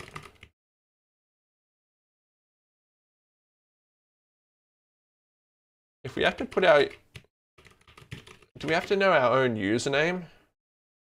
Because if we do, then that makes things a bit difficult. Let's see, quit.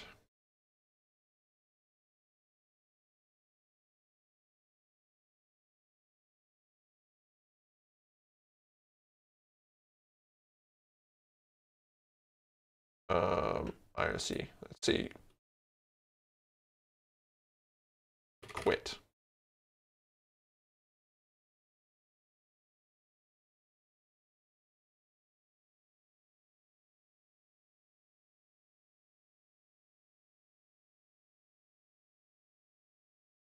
Yep, so let's just do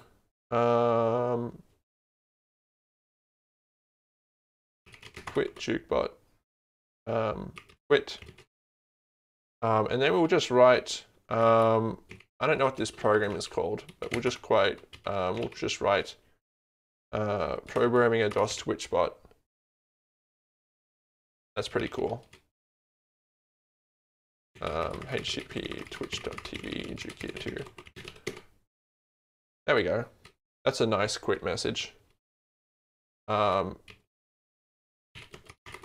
So now when we quit, we want to write that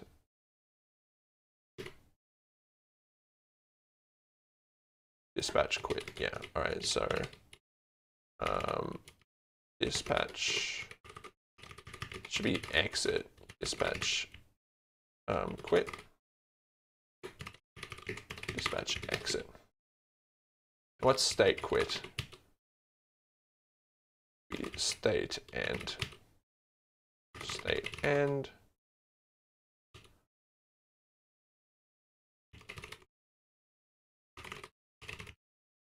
There. Move AX5. There we go.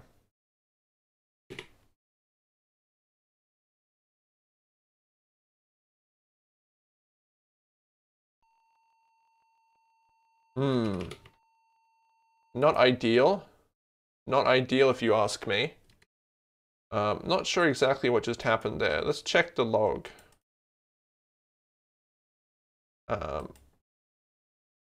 Let's vim the log.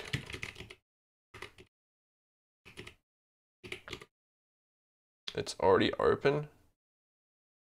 By what process? Who's got the log open? Is it you? Sorry, who's got the process? Okay, here we go. So it logged all this junk. So obviously we failed during the logging stuff since it just shot its log load all. Ugh.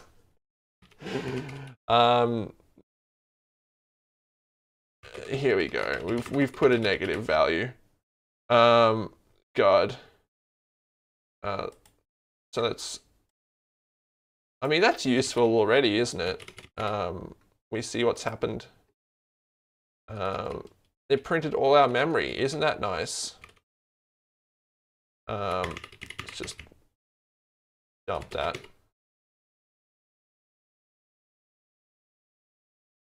Let's run the test.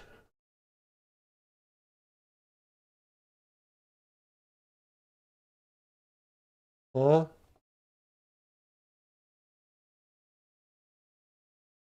Ah, I wrote 0.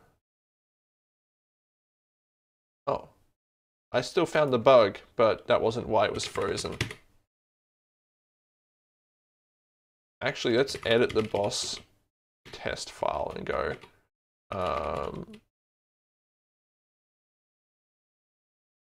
Echo running bot. Echo running wmake. So now we can like actually make sure that it's like we know it's happening. All right. Bot test, running bot. Okay. It wrote quit. Nice. Nice. But why did it quit? Oh, because the remote closed. So let's add some stuff to our test server.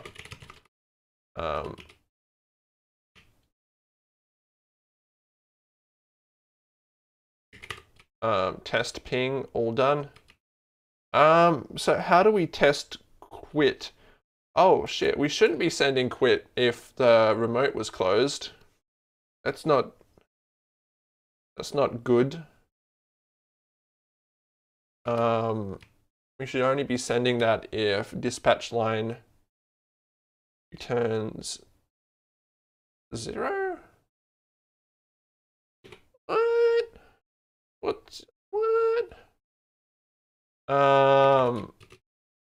Actually, let's go back to our bot.cpp and let's find out what happens. How do we know that it's time to quit? Receive new packet. So if the packet is empty, it also says that we have the quit thing there.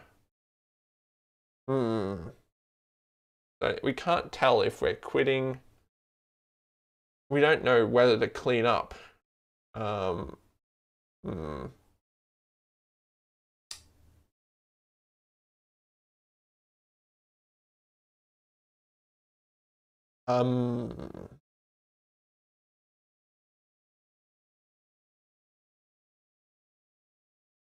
Alt X being a hard quit here is not great. I want to inform the loop that I want to quit. And having this code here in the middle of this is a little bit strange if you ask me. In fact, let's return -1 if we want to quit, to make this more of a suggestion.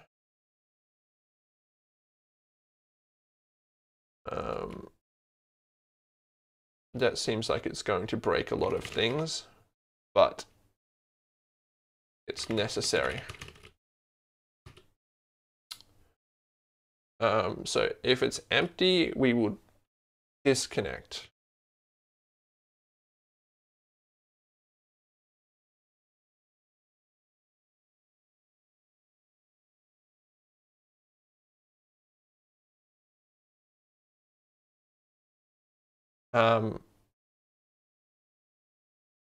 Actually, I think what we'll do, oh, this is getting really complicated.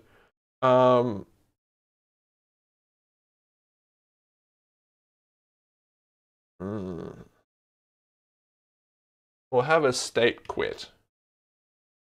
And if it's -1, then we will jump to state quit. Quit pressed, hit state quit. Check if quit requested.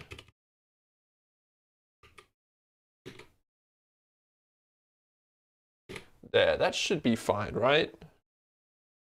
Why not?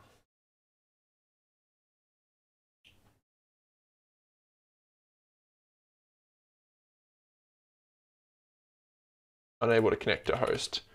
Damn right you are. So this should only send the quit if I tell it to quit.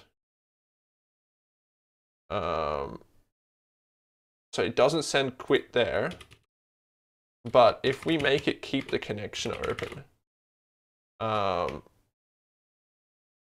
so we just, instead of doing that, we just do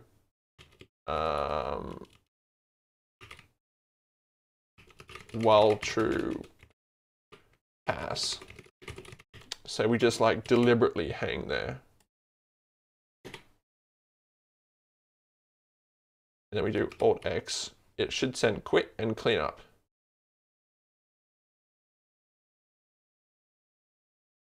And then it's going to take a while to clean up because the connection is still open. So that's good. We now have a way to handle quits, but we don't have a way to request quitting.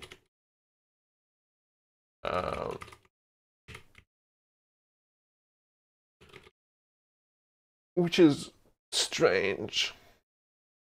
How would we request quit? One thing I would think of is that state dispatch would return nothing.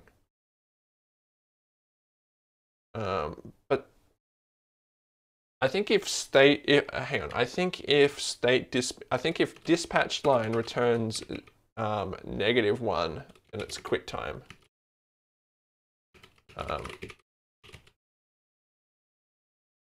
Yeah. So that would allow us to quit. But also, if we have .finish here, yeah, so if we return 0, it will just not send a packet at all. And that's good.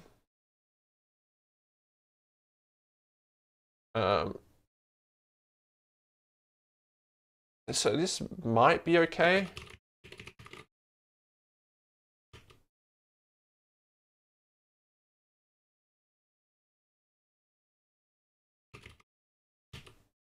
We also have ASM run here, which jumps to state start. Then ASM quit, which is only called there. So what we could probably do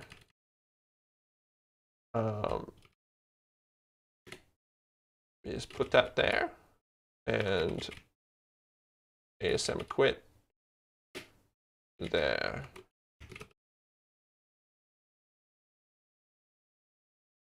That seems fine, right? Let's see if that works though. And then if it does, we can start just making sure that we, you know, do proper, you know, don't clobber, etc.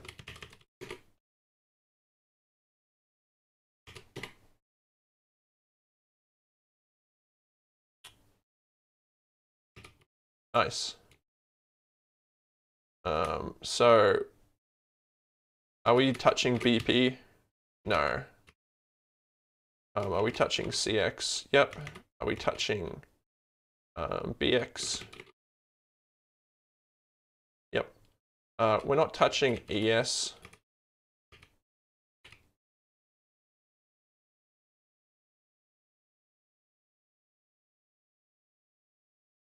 It's a little bit weird that it was like that. Are we touching SI? Yeah, and DI, and DX, and BX.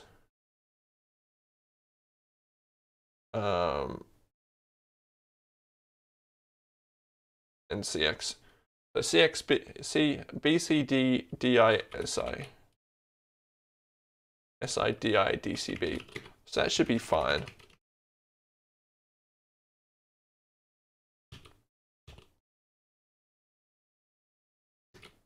I think this would be epilogue.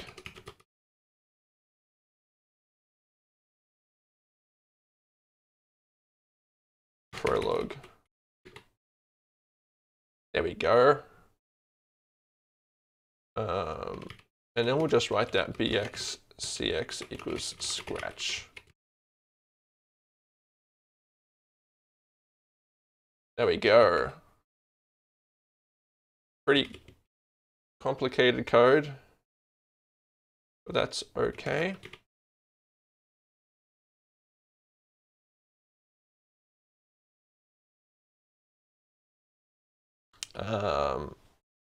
This code's a little weird. If AX is not 0, then we skip that. Otherwise, we put 10. Positive integer if bad. All right. What?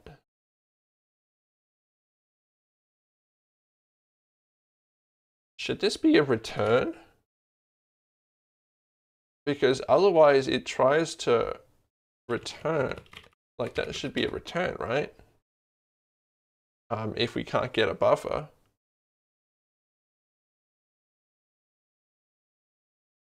Yeah, maybe that's what this is talking about. The send buffer is empty.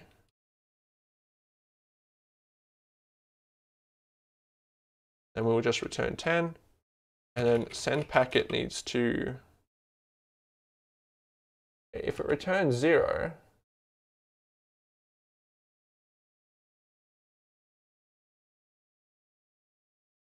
what does send new buffer do?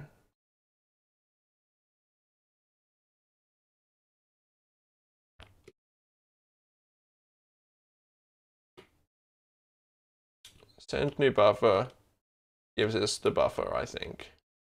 No, it sends it and it gives us success. All right. But yeah, okay. So we can return a positive value. Yeah. So 10 there.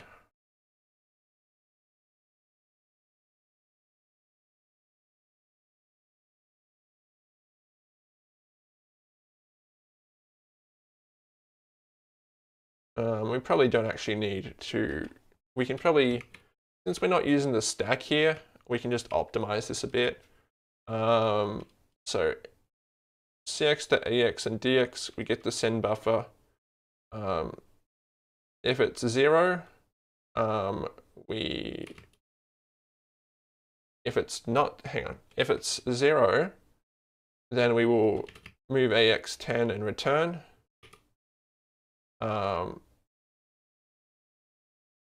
That should be jump, not equals.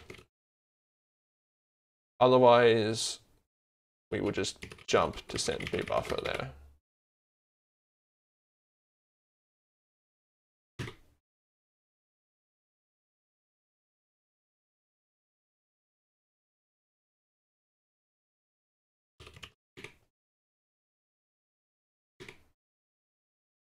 There we go.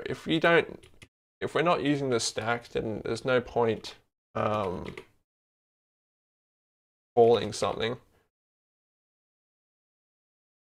And that should return 10 if send buffer is empty. That seems fine. I'm guessing that's fine.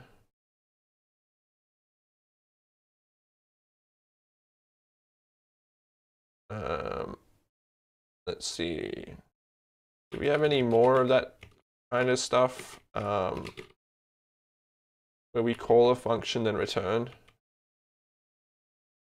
Because that's kind of just tail call optimization right there. Doesn't look like it. And I guess logic.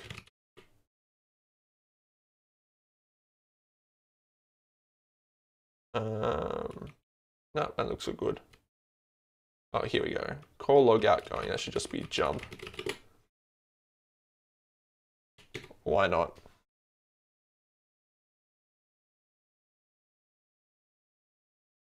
Okay, so. Oh, and it's also here.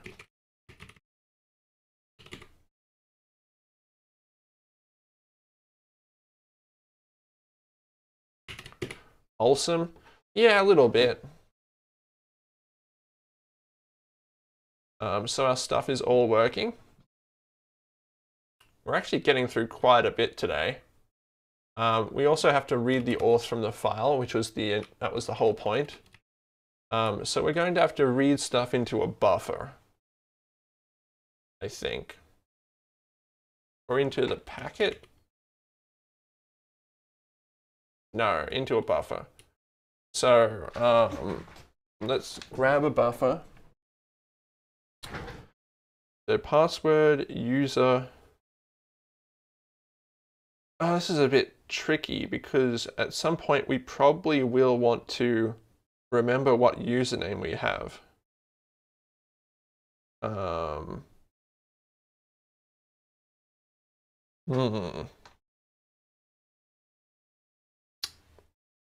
But let's not deal with that now. We'll deal with it later, if ever. Okay, so we have our nice log there. Look at that. You can just tell what's happened, like a black box. Right. So we're going to have to allocate a buffer.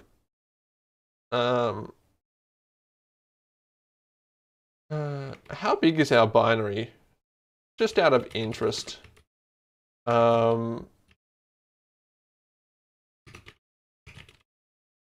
do duh.bot.exe. 52K. That's actually not that bad. We're actually kind of still under the 64K limit. Maybe. We have const data here, and we have text here. That adds up. BSS 71A. I don't think BSS takes up space. Stack size, memory size, yeah. So let's just try, I think it was in log that we had a buffer. So section BSS. I think it's underscore BSS, yeah. Log buffer, we'll call this auth buffer. And let's just see how much that influences the file size. Du bytes bot.exe 52270. So since BSS is kind of free, it's fine. It shouldn't be an extra 512. No. All right, so it's basically nothing. It just makes the BSS section larger. I would like to know how much RAM this is using.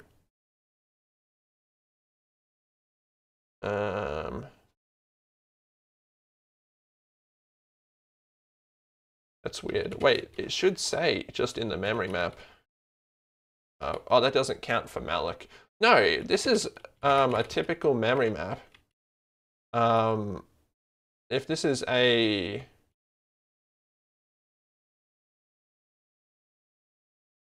We have file data. Since we only have like I think we have 2 sections. We have code and data. Yeah, so that's maybe 128K max. That's fine.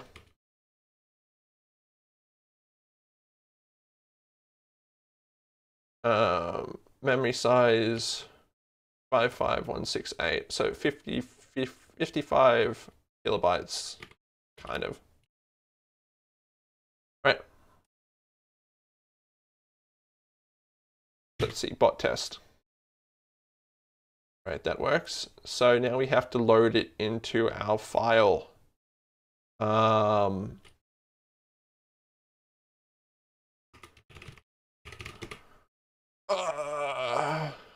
We also have to handle errors from dispatch init.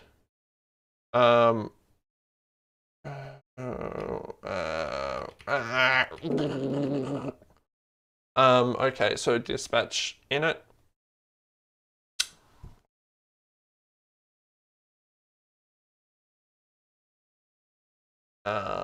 If it returns cx of -1, I'm trying to think of like what the return value would be. I would say cx -1 equals error. That's juke noises, yeah. We've only got like half an hour left, but we should be able to get this part done. Cx equals -1 equals error.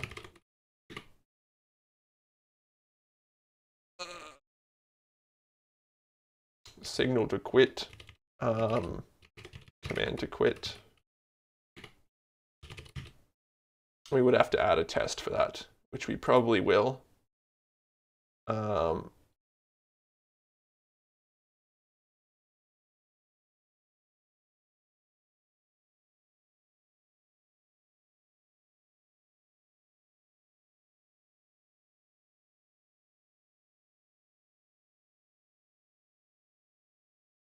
Sorry, I just blanked out there. I was thinking about,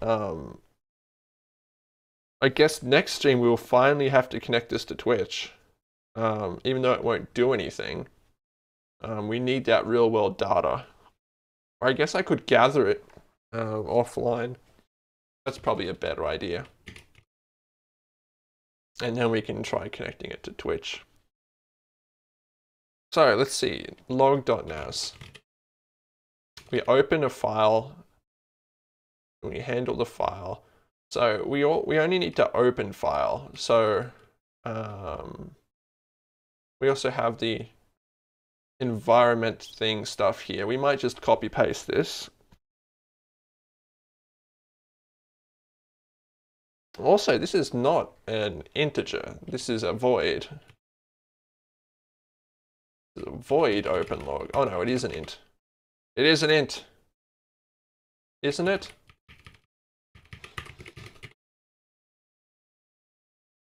So let's see. Let's go to. Oh, my head's cloudy. And I don't want to take a break. Because then I would have to edit it. But actually, you know what? I will take a little break. 5-minute break. Be right back.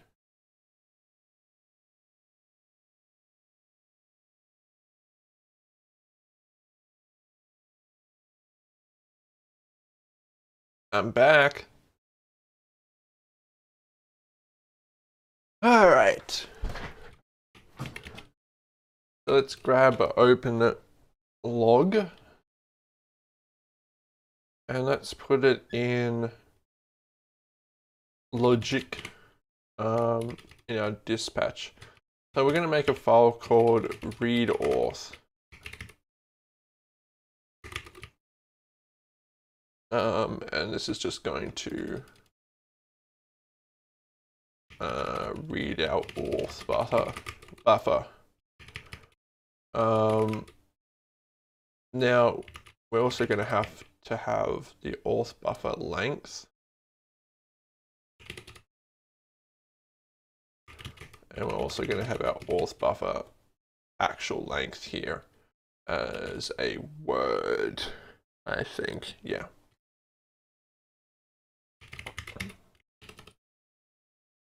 I think it's res bytes 2 for that. And then we will just move in our auth buffer. And then our auth buffer length. Call read auth. Compare read auth. This should return 0 if it's a failure. Yeah, welcome back to me. Doing little stretches. I might need to start taking more breaks during the stream, probably on that hour. You you know, pushing myself just doesn't seem to work. Obviously, like, wow, really? Pushing yourself doesn't work? So we have read auth buffer length.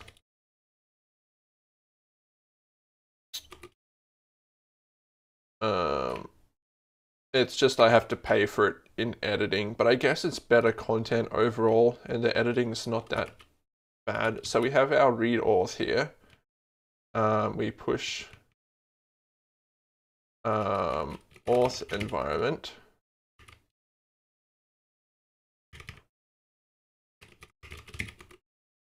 And this will be bot auth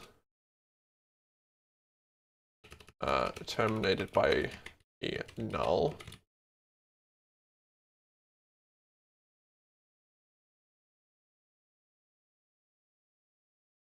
I don't know why we're messing with the stack pointer here.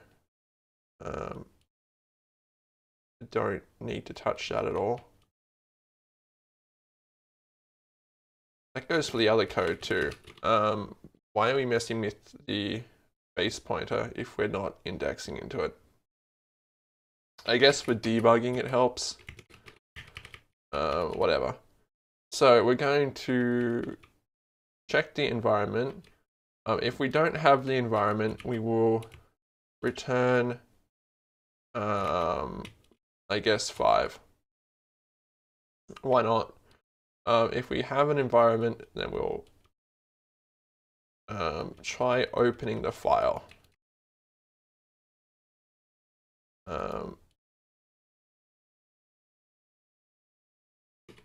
3D01. 3D, open file using handle. So CX is not used there. CX, AX. So AX would be the pointer.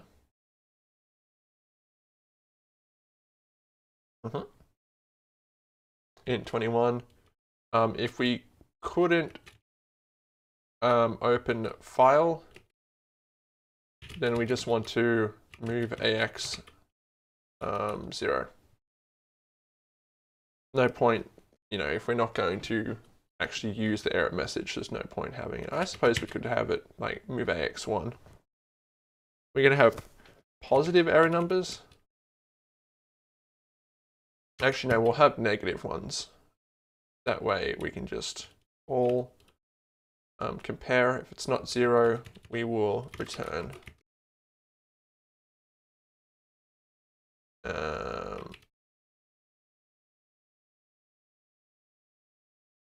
Actually, we should do success, and then we should do call jump log general. No, we have to preserve the return code, don't we? Move bx ax, move ax bx. Then we just want to put a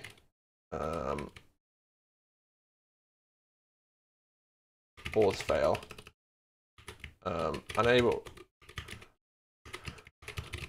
to open bot auth.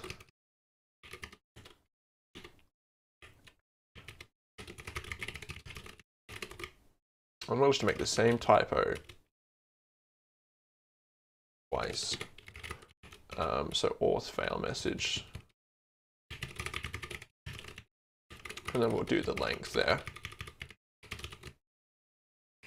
Wait, does log general override AX?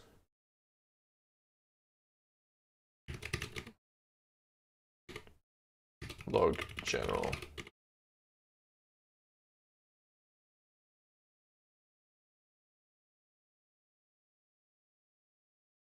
Oh yeah, it does. It clobbers AX. Actually, we should push AX then and pop AX.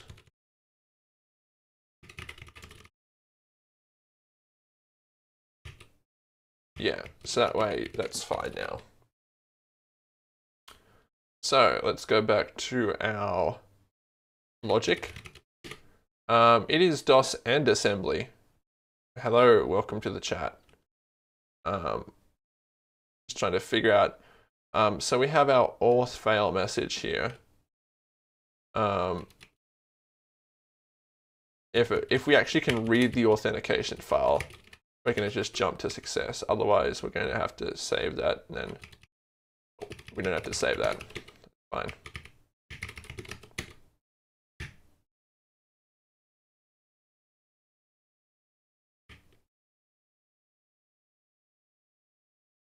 Okay, and then have file. If it can't open the file, it will move that and jump to done. Then we have the file, we've got the handle. And then we need to close the file.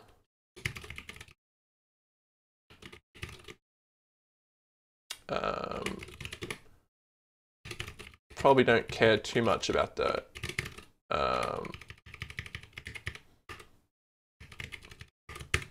error result of that. Close file, move AX, and BX would be AX. And yep, so we have to read the file. So this is going to try and send garbage, I hope. Get and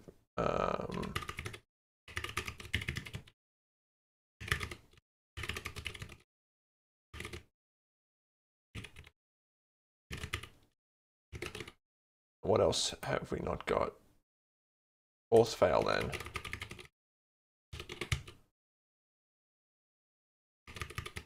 Message length. Invalid combination of operands. So what line is that? 54. That's on log though, isn't it? No, that should be compare AX. Oops.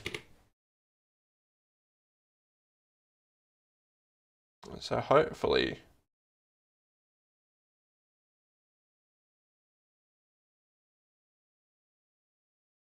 yeah, so that sent just nothing because it was able to open the file. Oh, and I was able to quit it. That's cool. Now, what if there is no auth file? Which there isn't.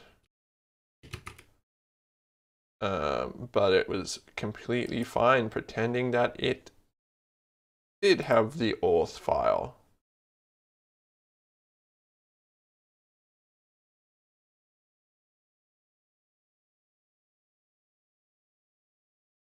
Which is not good.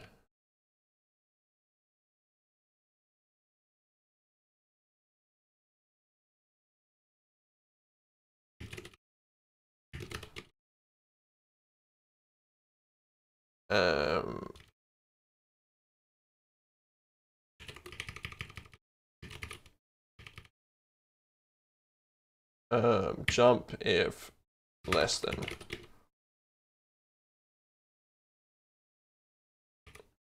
That should be jump if it equals, yeah.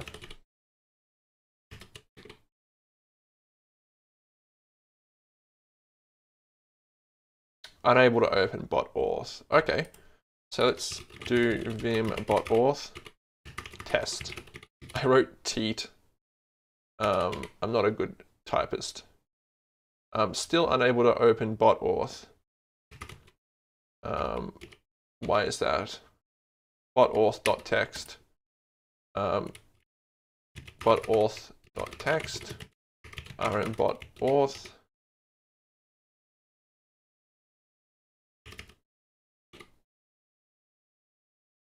Still unable to open it. But I have the file. We get the environment, I think.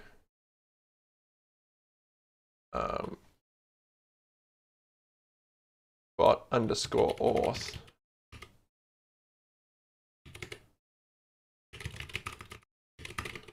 Yeah, it does bot underscore auth, and we're looking at bot underscore auth, yes. Let's just step through this in a debugger.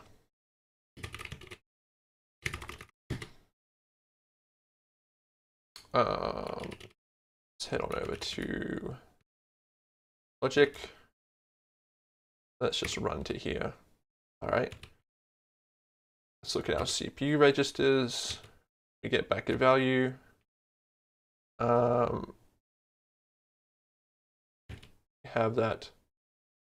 Let's try opening the file.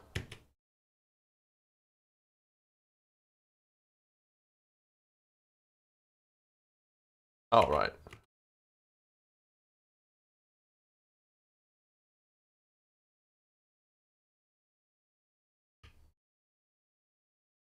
Dump not carry read file. So it actually managed to open it. I was just checking it wrong.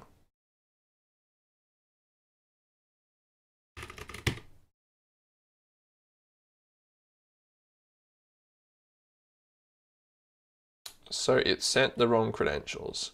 Oopsie doops. So now it's time to actually read the file. So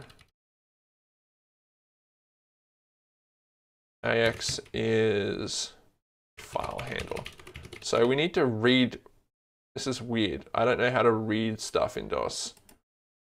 Read file using device or handle. So let's interrupt 3F, CX, and DX is the buffer. All right. Yeah, I guess we will read a maximum of 512.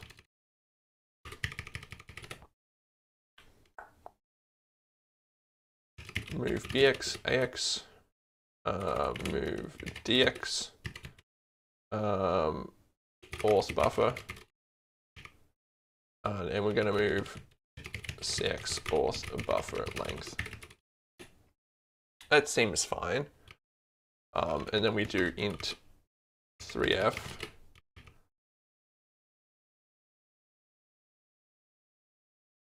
And then after that, we will do jump not carry close file. Otherwise, actually, let's just put the close file in done there.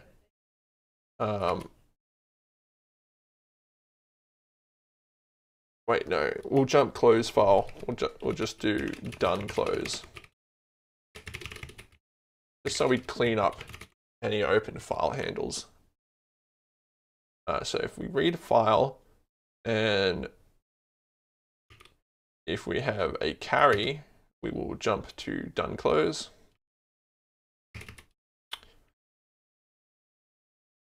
Here we go. We will move AX to 0 and we will jump to done close.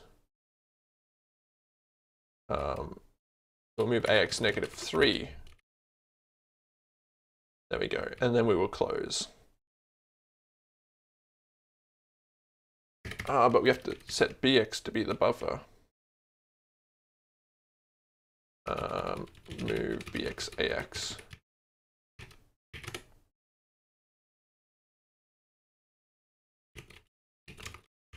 Set file handle. BX equals file handle. All right, that's good. And then we will go AX -3, then we'll just jump to done close.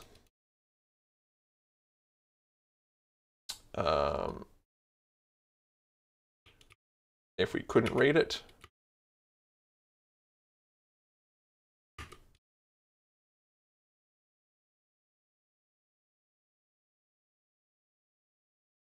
so we call auth buffer length.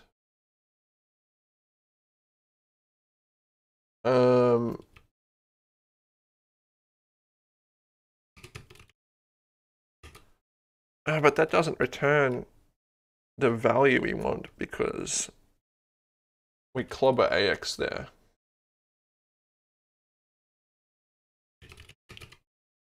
I'll just put DX there. I'll just switch DX and AX around. There we go. That should be fine. So we do move AX -3.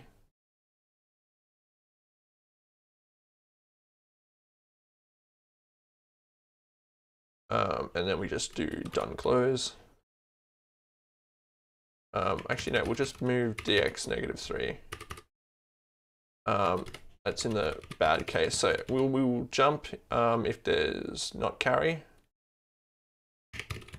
Done close. And we'll set that to 0 for success. Otherwise, we're going to set it to -3.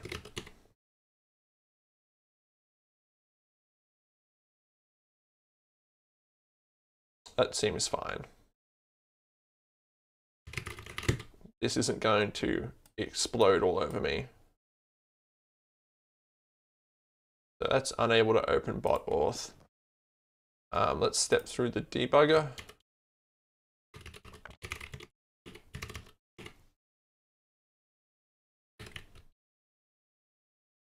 Go to modules, logic, and we're just going to go to read file here and just run to that. Window, CPU registers. So that failed. BX is 6. So why did that fail? That failed with error 5. Access denied. Bruh. What do you mean access denied? It's read only for some reason, I think.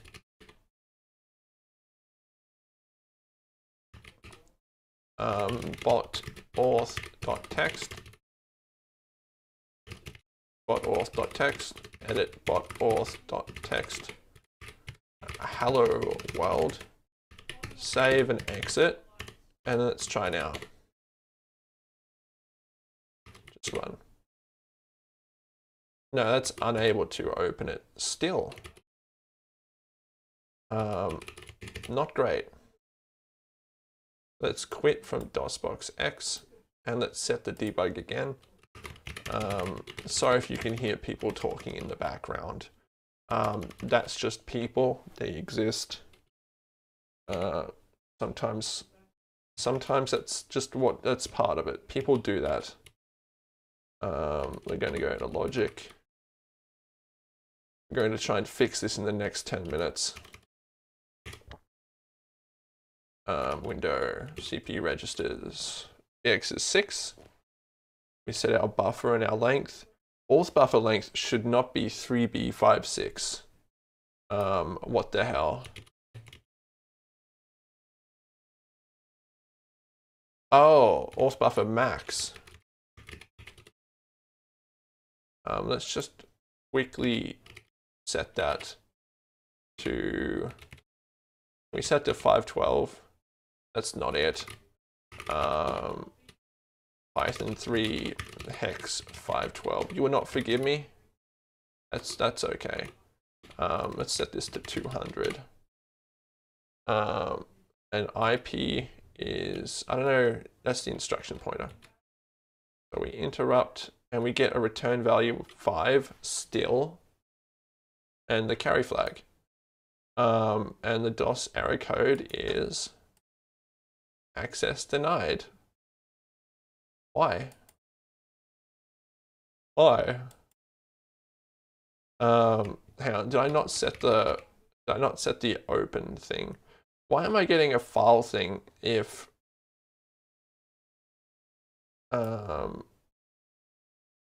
open file using handle, write only.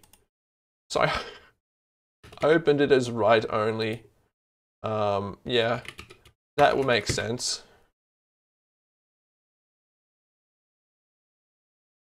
Let's try running it. Unable to open bot auth still. That's okay. Let's just quit out. Bot test. Let's go to logic. There's so many letters. They're all over me. And let's go to window CPU registers. So CX is correct. Still we get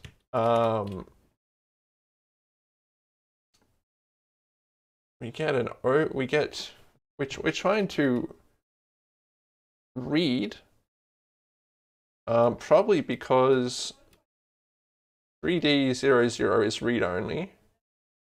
What's 3F00?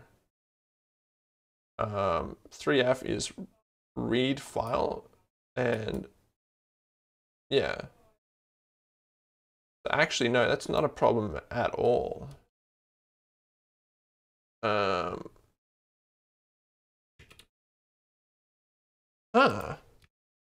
Let's just try stepping through this, because obviously something has gone wrong. Let's restart the program. Let us head back to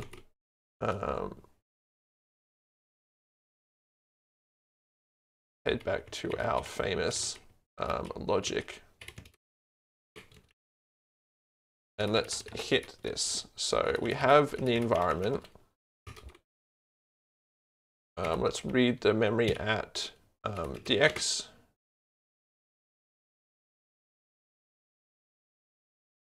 Not exactly what we want. Data memory at dx. There we go, bot.auth.text. So we do 3D00. Let's look at our registers now.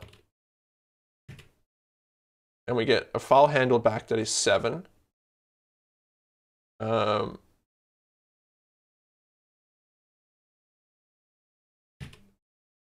That couldn't there, should be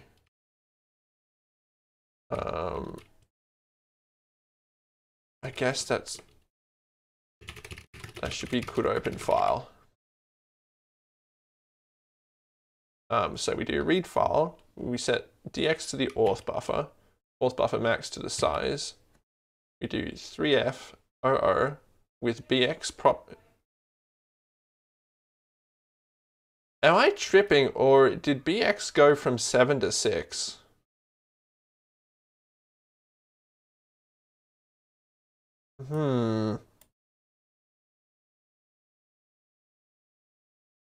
I don't know about that.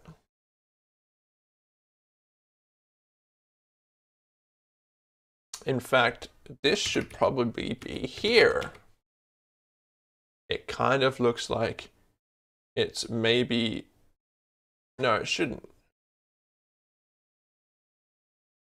Yes, it should. All right. I think that's it. I think it was trying to write using the log file descriptor, which is a little weird. So now we do sending login credentials, but it's not sending. It's not sending it. Is that because I'm not returning? No. If it's success, then it should be able to move SI auth buffer and auth buffer length. Oh, I'm not setting the return value to auth buffer length. All right, so move AX DX. And we're going to get the number of bytes read.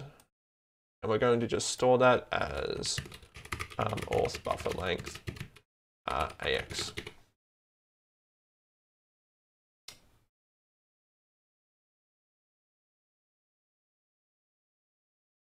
Now let's run bot test.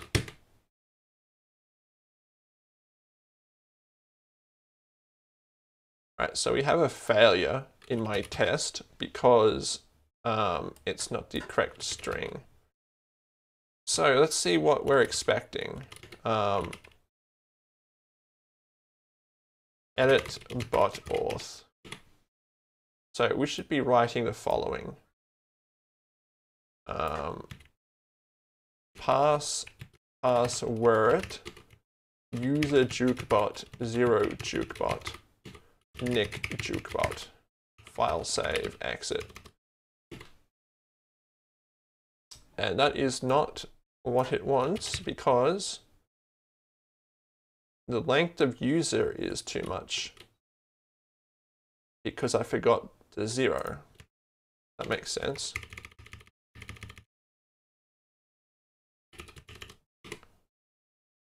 Hey, so we've moved our authentication stuff to a separate file. So now we can delete this.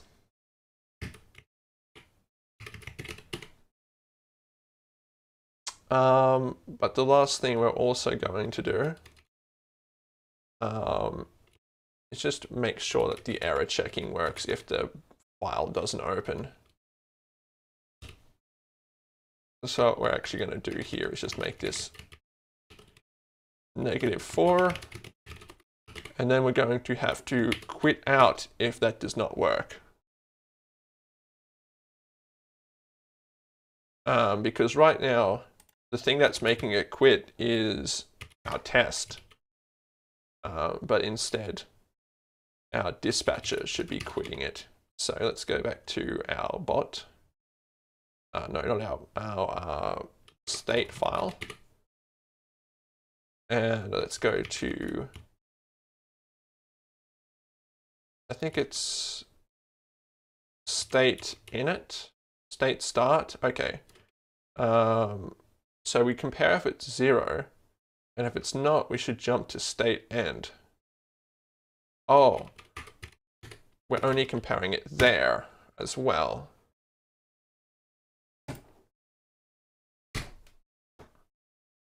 So we should be doing 2 comparisons. There we go. And that passes through the value. So if we go to our state thing now, our bot, our log,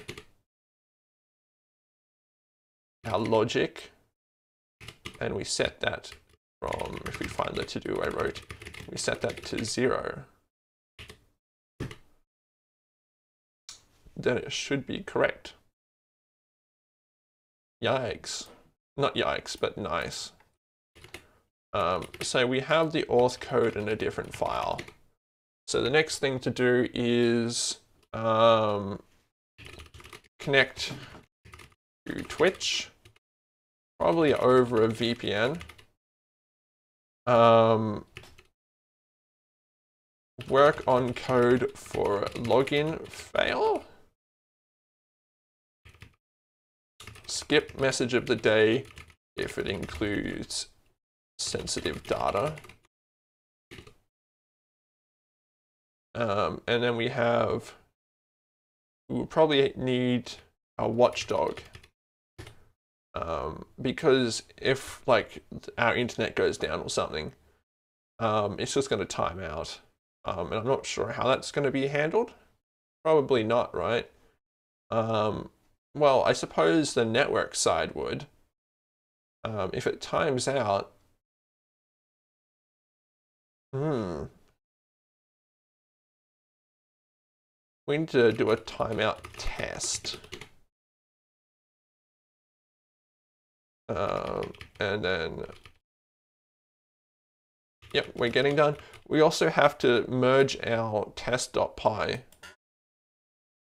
So if we vim test.py, we have this code here that checks that the packet stuff works by sending various sizes. It would be good to adapt that into our current test suite. Because what we do is we run our input test, we send along a packet, but we also ask for a certain amount of packet.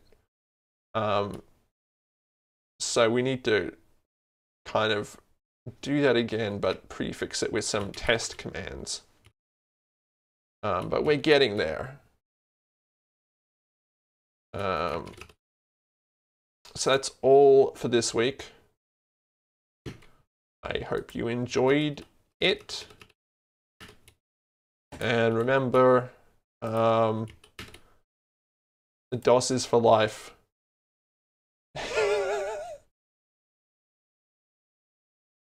Having a file that just logs is good though.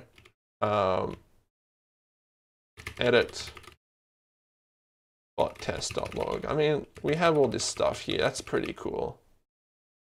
It should even have our errors.